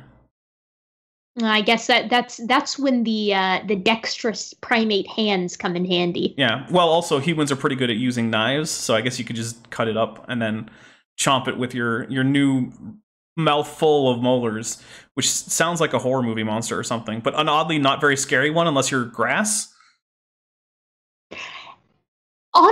Honestly, though, I've seen a lot of horror interpretations where with monsters having too many incisors. Like, teeth don't necessarily have to be sharp to be unsettling. Yeah, that's true. You know, like where it's just those oversized, stretchy smiles. That's a pretty common trope in horror, and you don't really see too many canines in those. I've noticed. Although the longer we talk about teeth in horror movies, the more likely we are to get onto the movie Teeth, which we probably shouldn't. Yeah, I don't want to demonetize this video any further. Exactly. So, without even describing the plot of that movie, we're going to continue on. Here, see that big tooth right there? That's a big shark's tooth. That's a megalodon tooth. Largest shark that ever lived, megalodon tooth. Really pretty amazing. That's a real megalodon tooth. And the shark jaw in the back is a real bull shark jaw. So the shark teeth, the reason there's so many shark's teeth is they're always losing their teeth. They kind of pop up from the back side and they'll lose the teeth in front, and then there'll be another one come up to take its place. So let's keep going over here. Now, back there behind this fish, kind of next to that black and white fish, what do you see over there? What do you see over there on the wall? Clownfish. Another clownfish. Yeah, good Yay. job. Way to spot that clownfish. So what are we up to now? We have some fish called Ichthyodectes. Now these fish are saltwater fish. Oh. And many times they find them in places like Kansas and Nebraska. Now, do you know of any oceans near Kansas and Nebraska? No, that's right in The Western Interior Seaway? I know about that one. The one that, we find land deposits, and then as the sea levels rose, we find marine deposits, and then we find more land deposits over on top of that. And in fact, that actually happened a few times, which isn't well explained by a flood. In fact, that was the point of a big section of one of my videos was like, hey, let's look at the geology of Colorado. Wait, are you telling me that oceans can undergo precession and recession? That's ridiculous. Yes, that is completely false. I should never have said it. Apparently, sea levels are always static unless there's a global flood. That is the only explanation. Okay, so has anyone ever seen water change sea level before? And I'm not talking about some kind of local flood. Or the tides. No, I'm not talking about that either. Yeah, I do not know how he thinks that the geological record of the Midwest of the United States is going to be helpful for the flood because it has marine deposits. Because, spoiler, it's really, really the very opposite of helpful for the flood. But then again, I guess I could say that about any area in the world. Yes, fair enough. But it's especially unhelpful in the Midwest of the United States, I would say. I think, yeah, I would agree with that. Just because we're dealing with so many hints of long change occurrences. Yeah. Middle of the United States, right? So that's a really interesting thing. And how do we explain it? Well, if you believe in long ages, some people think that there was an inland sea that went through the middle of North America. But we think that during the flood and after the flood, a lot of water settled in the middle of North America. So hold on, is he saying that the marine deposits in the Midwest of the United States, like the Cretaceous, like Western Interior Seaway, was an inland sea that was left as a puddle by the flood? Is that what we're going with? It sounds like we're going for the Paleo lakes. But one that's big enough to be a saltwater ocean full of saltwater fish? Evidently. I'm not the only one I who don't- think that seems extremely far-fetched, am I? Like, that's not just me, right? Like, that other people's... Yeah, I mean, everyone knows that the entire interior of North America is just a big bowl. And then that also would mean that all of the Cenozoic deposits that continue on for millions of years after this are also all going to be condensed into post-flood period, where we're not having this flood as our excuse for the deposition of the sediments. Big Bull hypothesis is reigning supreme in creationist literature, obviously. Man, this is... Yeah. So I was actually thinking, like, maybe this guy, like, okay, so, like, if... I might actually do a creationist tier list someday, by the way, which I think might be fun. Oh, God. I know. That would be fun, well, actually. I mean, everyone likes tier videos, so... which actually I might need some help on, so I might be consulting. I would love to assist. But, like... So, like, Kent Hovind is basically like an F-tier creationist. Like, he has the worst arguments. He has the least knowledge of basically any famous creationist that I know of. And I was thinking that this guy is, maybe he's like a C tier, but this whole thing where, like, oh, all of these marine deposits are just from a lake, basically, like a puddle, essentially, that got left behind by the flood. That drops him down considerably. Like, this is... Yes, D tier. Yeah, D tier max. That's some D tier level creationism right there, buddy. You just dropped in my estimation. And so you would have these things buried even in places like Kansas and Nebraska. Let's see if we can find any more clownfish. Let's see, look back there in the corner. Do you see what? Yep, I see it. I see it. That's pretty cool. That's pretty neat. And we are up to how many now? Oh, there's a little Eurypterid model at the bottom. You see that? Bottom left? I don't think we're going to focus on it, which is too bad. No, we saw it a little bit when we were back by the mosasaur. You could see it a bit in the background. I don't... Yeah, but they should focus on it, though. Like, look at it. It looks really cool. It's actually a cool model. Yeah, I agree. Yeah.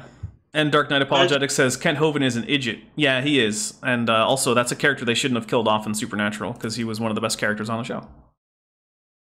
But yeah, it's just a real shame, like, that all these cool models, you know, are just being wasted here at this museum. But I guess it is what it is, and we really can't do much about it. Yeah.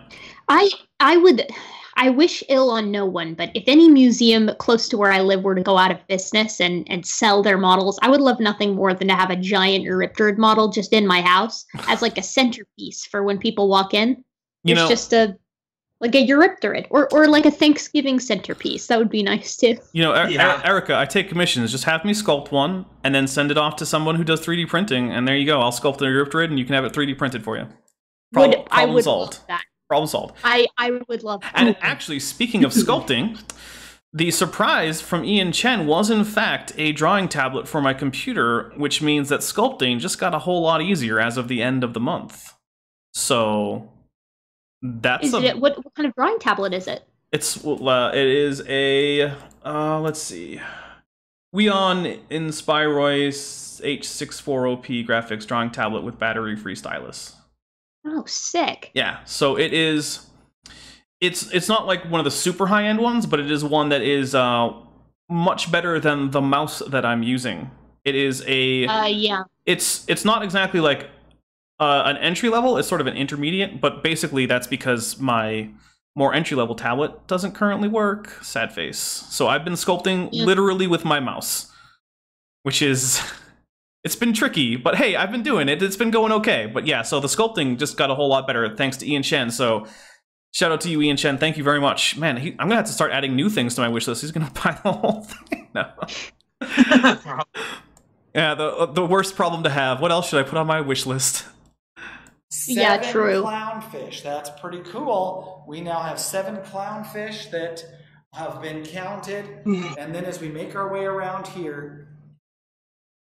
You think he's going to ever make a point about how the formation of the flipper in that plesiosaur looks extremely different from the formation of essentially functionally identical flipper in a mosasaur? Oh, I very much doubt it. Okay, all right. Yeah, probably not. Oh, yeah, and so about this plesiosaur, and so right underneath it, right underneath it, like, is where they show like the picture of the basking shark, and like they say that, oh well, they found a plesiosaur in 1977, and Oh my god. we know that this is a plesiosaur, and we have books in the shelf about it. But that's one of the worst arguments that you ever could use, because we know for a doubt that it was no plesiosaur. It was a basking shark. And I mean, heck, even AIG has even gone on to say, you know, like how that we know, like from like the sketches of it, that it was a basking shark. Right. And and that was one of the arguments I used to use when I was a YEC, and I got that from this museum. Sorry. And yeah, after no, I know the exact picture you're thinking of. Me too. I know the exact one. And yeah, and when I got creamed that badly using all of these arguments, that was kind of a planting of the seed for me, thinking, you know, maybe younger creationism isn't the position that I should take. Yeah, maybe not. I mean, you know, for them to give out all of these arguments, that's like saying that you're going to give them cardboard that's like saying you're going to give them cardboard against people like who have guns and whatnot. Yeah. Everyone's got that. Everyone who leaves young Earth creationism has that hole up moment, you know, where you're like, wait a second, this doesn't quite add up. Hold on a second. And mine, I've said before, mine is finding out Homo habilis was just a legit fossil that they said was never found. And then I remember thinking as a youngster too, I was like, well, why does it have a name if it's never been found? Right. Well, to be fair, hypothetical taxa have been given names in the past, although it's less common now. They don't typically get binomial nomenclature, though, do they? Sometimes they're given things that sound like genus names, and there's also like the hypothetical pan prior is a binomial. As far as I know, that's a still hypothetical organism. So, which would I hear different things said about it. I've heard the name several times, and it's usually said to be something like the ancestor between Pan and Homo, although why you would give it the genus name Pan, I don't know if it's the common ancestor of both, but I've heard that name bandied around. Tetrapteryx was the name of a hypothetical bird ancestor with 4 wings, which was then later confirmed as a prediction. Basically, a scientist in the 1800s, I don't remember who it was, noticed that certain birds, and he didn't know about mutations, of course, but certain mutations will cause the scales on bird feet to turn into feathers. And he noticed that they were, in fact, asymmetrical feathers. And so he hypothesized that birds might have been descended from animals that had wings on their hind legs as well as their forelimbs. And so he drew this little picture of a 4-winged bird with the sharp, toothy beak, and he called it Tetrapteryx. And then, of course, we found Microraptor, which is, in fact, a 4-winged Paravian. So he was right. So good job, that guy whose name I don't remember. I'm sorry. I know you're dead and you don't care, but wish I remember your name. Hold on. Are you saying that we made a prediction using evolutionary presumptions? Yep. That then was found to be correct? Yes. Yep. Ugh, impossible. Shut it down, boys. That's impossible. It's because evolution doesn't make any predictions at all. No, yeah, no. Don't you mean evolution? Oh, yeah. Oh. Yes, it is. I like to spell it with evil in all caps and then just put the ocean at the end. It's always more fun that way. Evolution. Yeah, Neffy is a big fan of verbally highlighting that. The evolutionists. That's so bad. Oh, well. Poor Neffy. Very first time I ever went to this museum, one of the people who worked there, he was trying to mock evolution, and he was all saying, "Oh yeah, well, it actually should be called devolution." And after that, he was laughing as if it was like the biggest checkmate against evolution, like by calling it devolution. But because he didn't realize that you could just go with evolution, like there's already low hanging fruit. Right? Don't. That's pushing it way too far, dude. Like that's just basic comedy stuff. Like you're being too much of a tryhard. Just don't. Well, we'll keep going. We've only got like less than 3 minutes of this thing.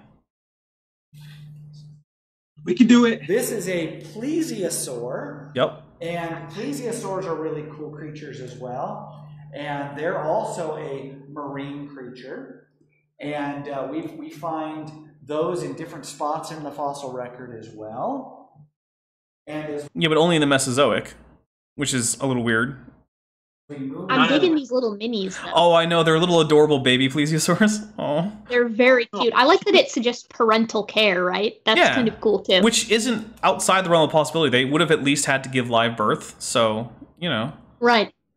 Here, I want to talk a little bit about this massive turtle. So if you can take a look at the turtle.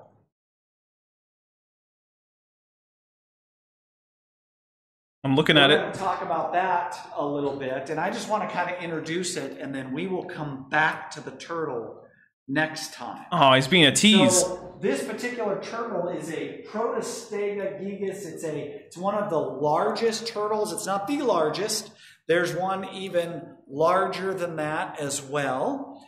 And we are going to talk more about creatures that are found in the fossil record that are I just want to point out that yet again we have paddles that are formed differently, again, to the previous paddles that we saw on the forelimbs of other animals, which he's not going to talk about, but it's still curious as to why the common designer would keep fiddling with the same basic idea and keep doing it in such different ways, but a lot larger than they are today. And is there a biblical explanation for that? Well, we think there is, and I would encourage you to...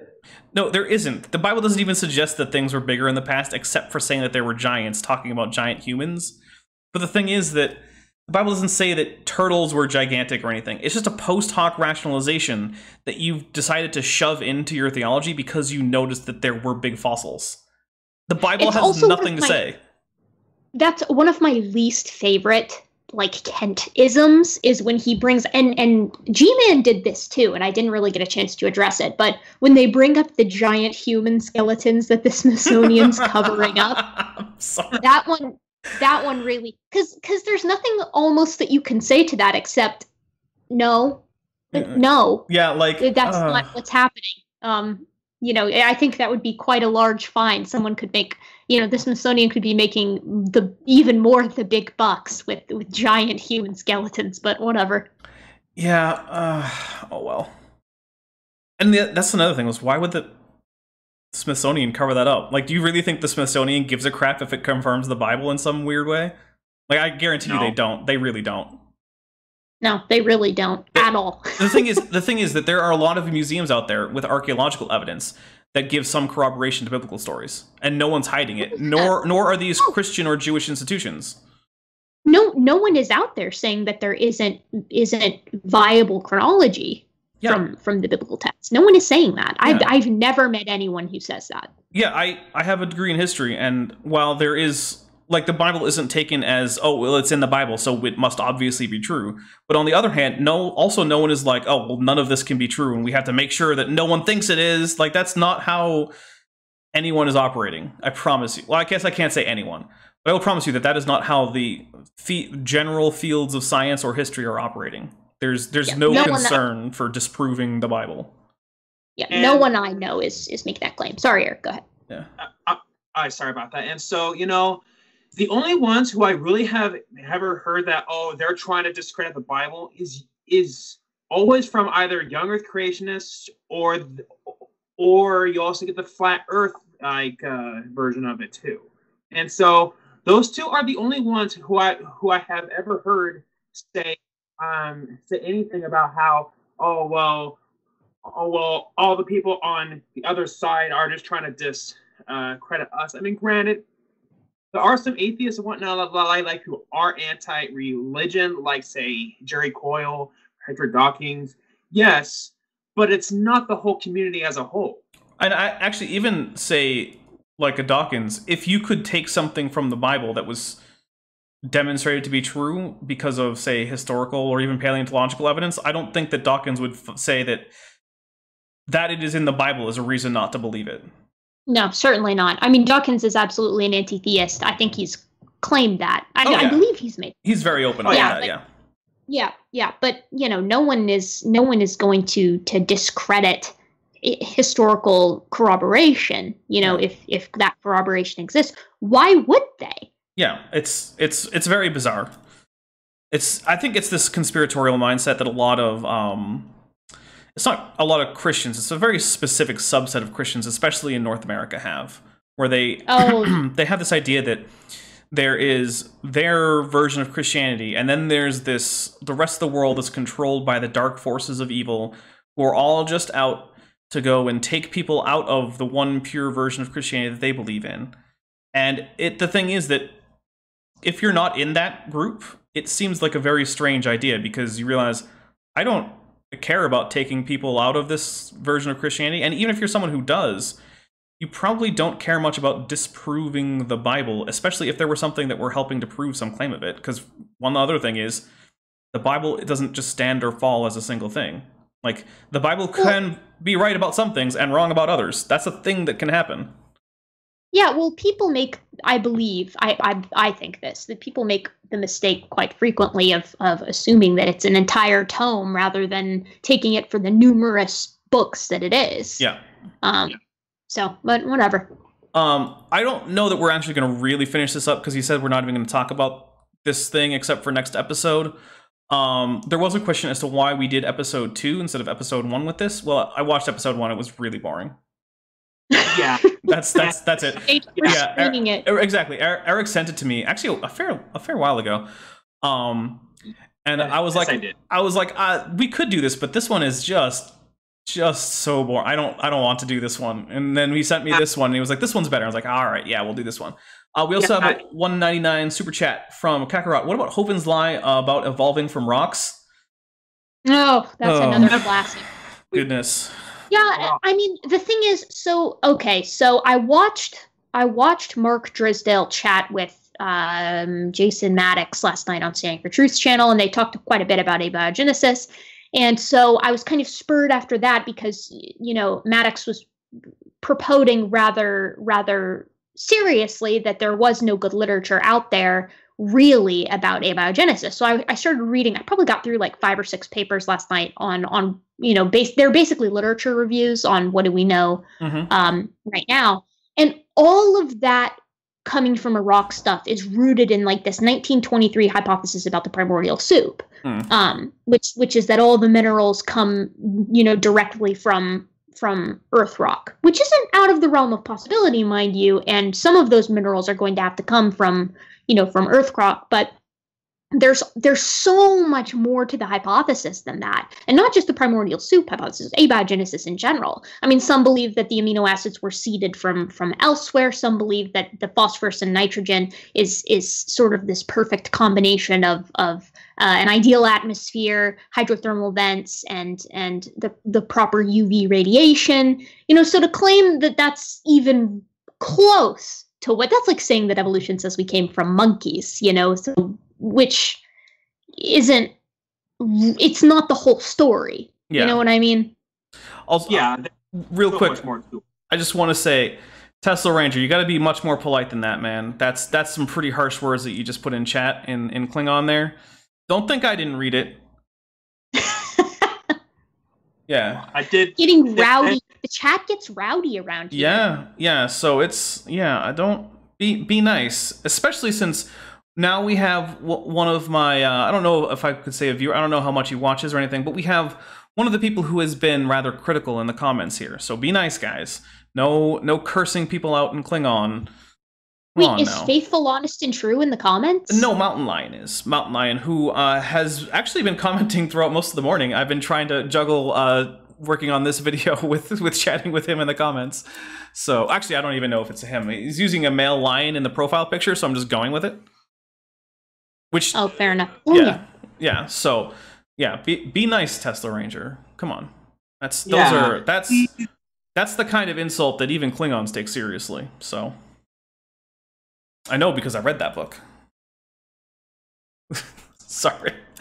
Anyway. That was really dorky, Dapper. That was so dorky. Hey, I have a copy of the Klingon dictionary on my bookshelf. Not kidding. Fortunately, since I film this in my dad's study, and since I usually show up down here these days, just because I can, I don't know, it feels more official, I guess. My very telling nerd memorabilia is not in the background for me to be called out on. So I mean, you getting a little shell in the back. I don't know. That's not very nerdy. No. That's not even close to the kind of nerd memorabilia that we're discussing here. Actually, I do remember there was a short conversation in Klingon in Chesh's chat during one of her art live streams. That happened. So that was interesting. Yeah. So it turns out that I think 3 people in there knew just enough Klingon to actually have a short conversation in the chat. To get by. Yeah, so that's we get some pretty big nerds in the community. But we're gonna call it for the video, and I'm gonna give some quick channel news after I let Eric and Erica plug anything they want to. So Erica, what do you got to plug? Oh, what do I have to plug? I don't know. I'm working on a couple of videos, but the order is completely up in the air. I got to get a better schedule for myself. I guess if you want, you can go support RJ tomorrow over on Standing for Truth's channel, because he's debating Neffy. And other than that, I don't know. Expect a Permian video from me soon, and also a video on Old World, New World monkeys, which should be pretty cool. And actually, now that I've been doing all this research on abiogenesis, I'm thinking about making a video summarizing what we know and what we need to know and what we may never know. Okay. So that might be cool. I don't know. We'll see. Awesome. All right. And Eric, what do you have to plug? I know you have at least one thing coming up at the end of the month. Yeah. So as far as videos on my channel in general go, honestly, I'm not really too sure about that. I am kind of out. As of right now, I'm kind of out of ideas for videos in general to do on my channel. So if anybody has many sort of ideas, I definitely would appreciate that. But the one big thing that I do have coming up on April 30th, it's not confirmed whose channel it's going to be on yet. If I had to guess, maybe Praise That I Am, like the last time, or maybe Standing for Truth's channel. I actually am going to be debating Kent Hovind once again on if birds are dinosaurs. And so look forward to that. Okay. Well, let's hope he doesn't try to look you up and give out your address. Yeah, but if he tries that, that's not going to be a very good idea. Is because I have a dad who is a former FBI agent, so that wouldn't be a very good idea. That's a good backup to have, though. That it is. Yeah, definitely. That is. And yeah. So what I have coming up, let's see. The next thing on this channel is actually going to be Eric with Erica. Erica's going to be back. Woo-hoo! Yeah. I'm ready. I mean, at this point, it's like we have joint channels. we sort of do. We do appear on one another's channels quite frequently, yeah. But that's because we've got a complementary body of knowledge. We do, yeah. I think we make a really good team, and we're good on air together. So I think that absolutely, yeah. We got. I've heard this from obviously the paparazzi and the numerous sources that we've got on air chemistry. So that's nice. Yes. I've had a blast talking with Eric as well. Absolutely. Eric, maybe Eric can come on one of the videos on your channel sometime. Oh yeah, Eric. I'm needing some. What do I need? What do I still need to fill? I'm having a series of guests. I guess that is something I can plug. I'm going through Standing for Truth's assessment. Standing for Truth and the Standing for Truth Brain Trust. On their assessment of my discussion with G-Man, and they cover quite a bit. So I'm trying to have a different guest on. The first video is just me because it's on chimp genetics, so I could kind of handle it myself. But then I'm having different people on for different subjects, and I think I still need a couple filled, Eric. So what do you like to talk? What's your favorite? Birds and dinos? I am gonna be going to school to be a paleontologist. So my main focus right now is Mesozoic, but at the same time, I don't have a problem with learning more about Cenozoic or Paleozoic. So really, anything that does involve dinosaurs, I'll be glad to fill that in. And because that I did speak with Mary Schweitzer about her work itself, maybe if you do have a spot about that, I would love to fill that in. Or We even could do one about flat Earth. It's because of all the flat Earthers I've experienced with, and goodness. and it's interesting because flat Earth Christians is actually one of the things that helped me move away from young Earth creationism. Is because when I found out that on day 2 there's the firmament, and I'm like, hey, if you really want to take Genesis that literally, then the Earth is flat, and I'm like, I ain't gonna be like those guys. Ooh, speaking of which, shout out to one of my other favorite Kent Hovind things is that there's a canopy of ice 3 fingers thick circling the entire Earth. That's another favorite of mine by him. Yeah, that's a pretty good one. I do need to get a quick super chat in. For 199, we had from Vandalia 1998.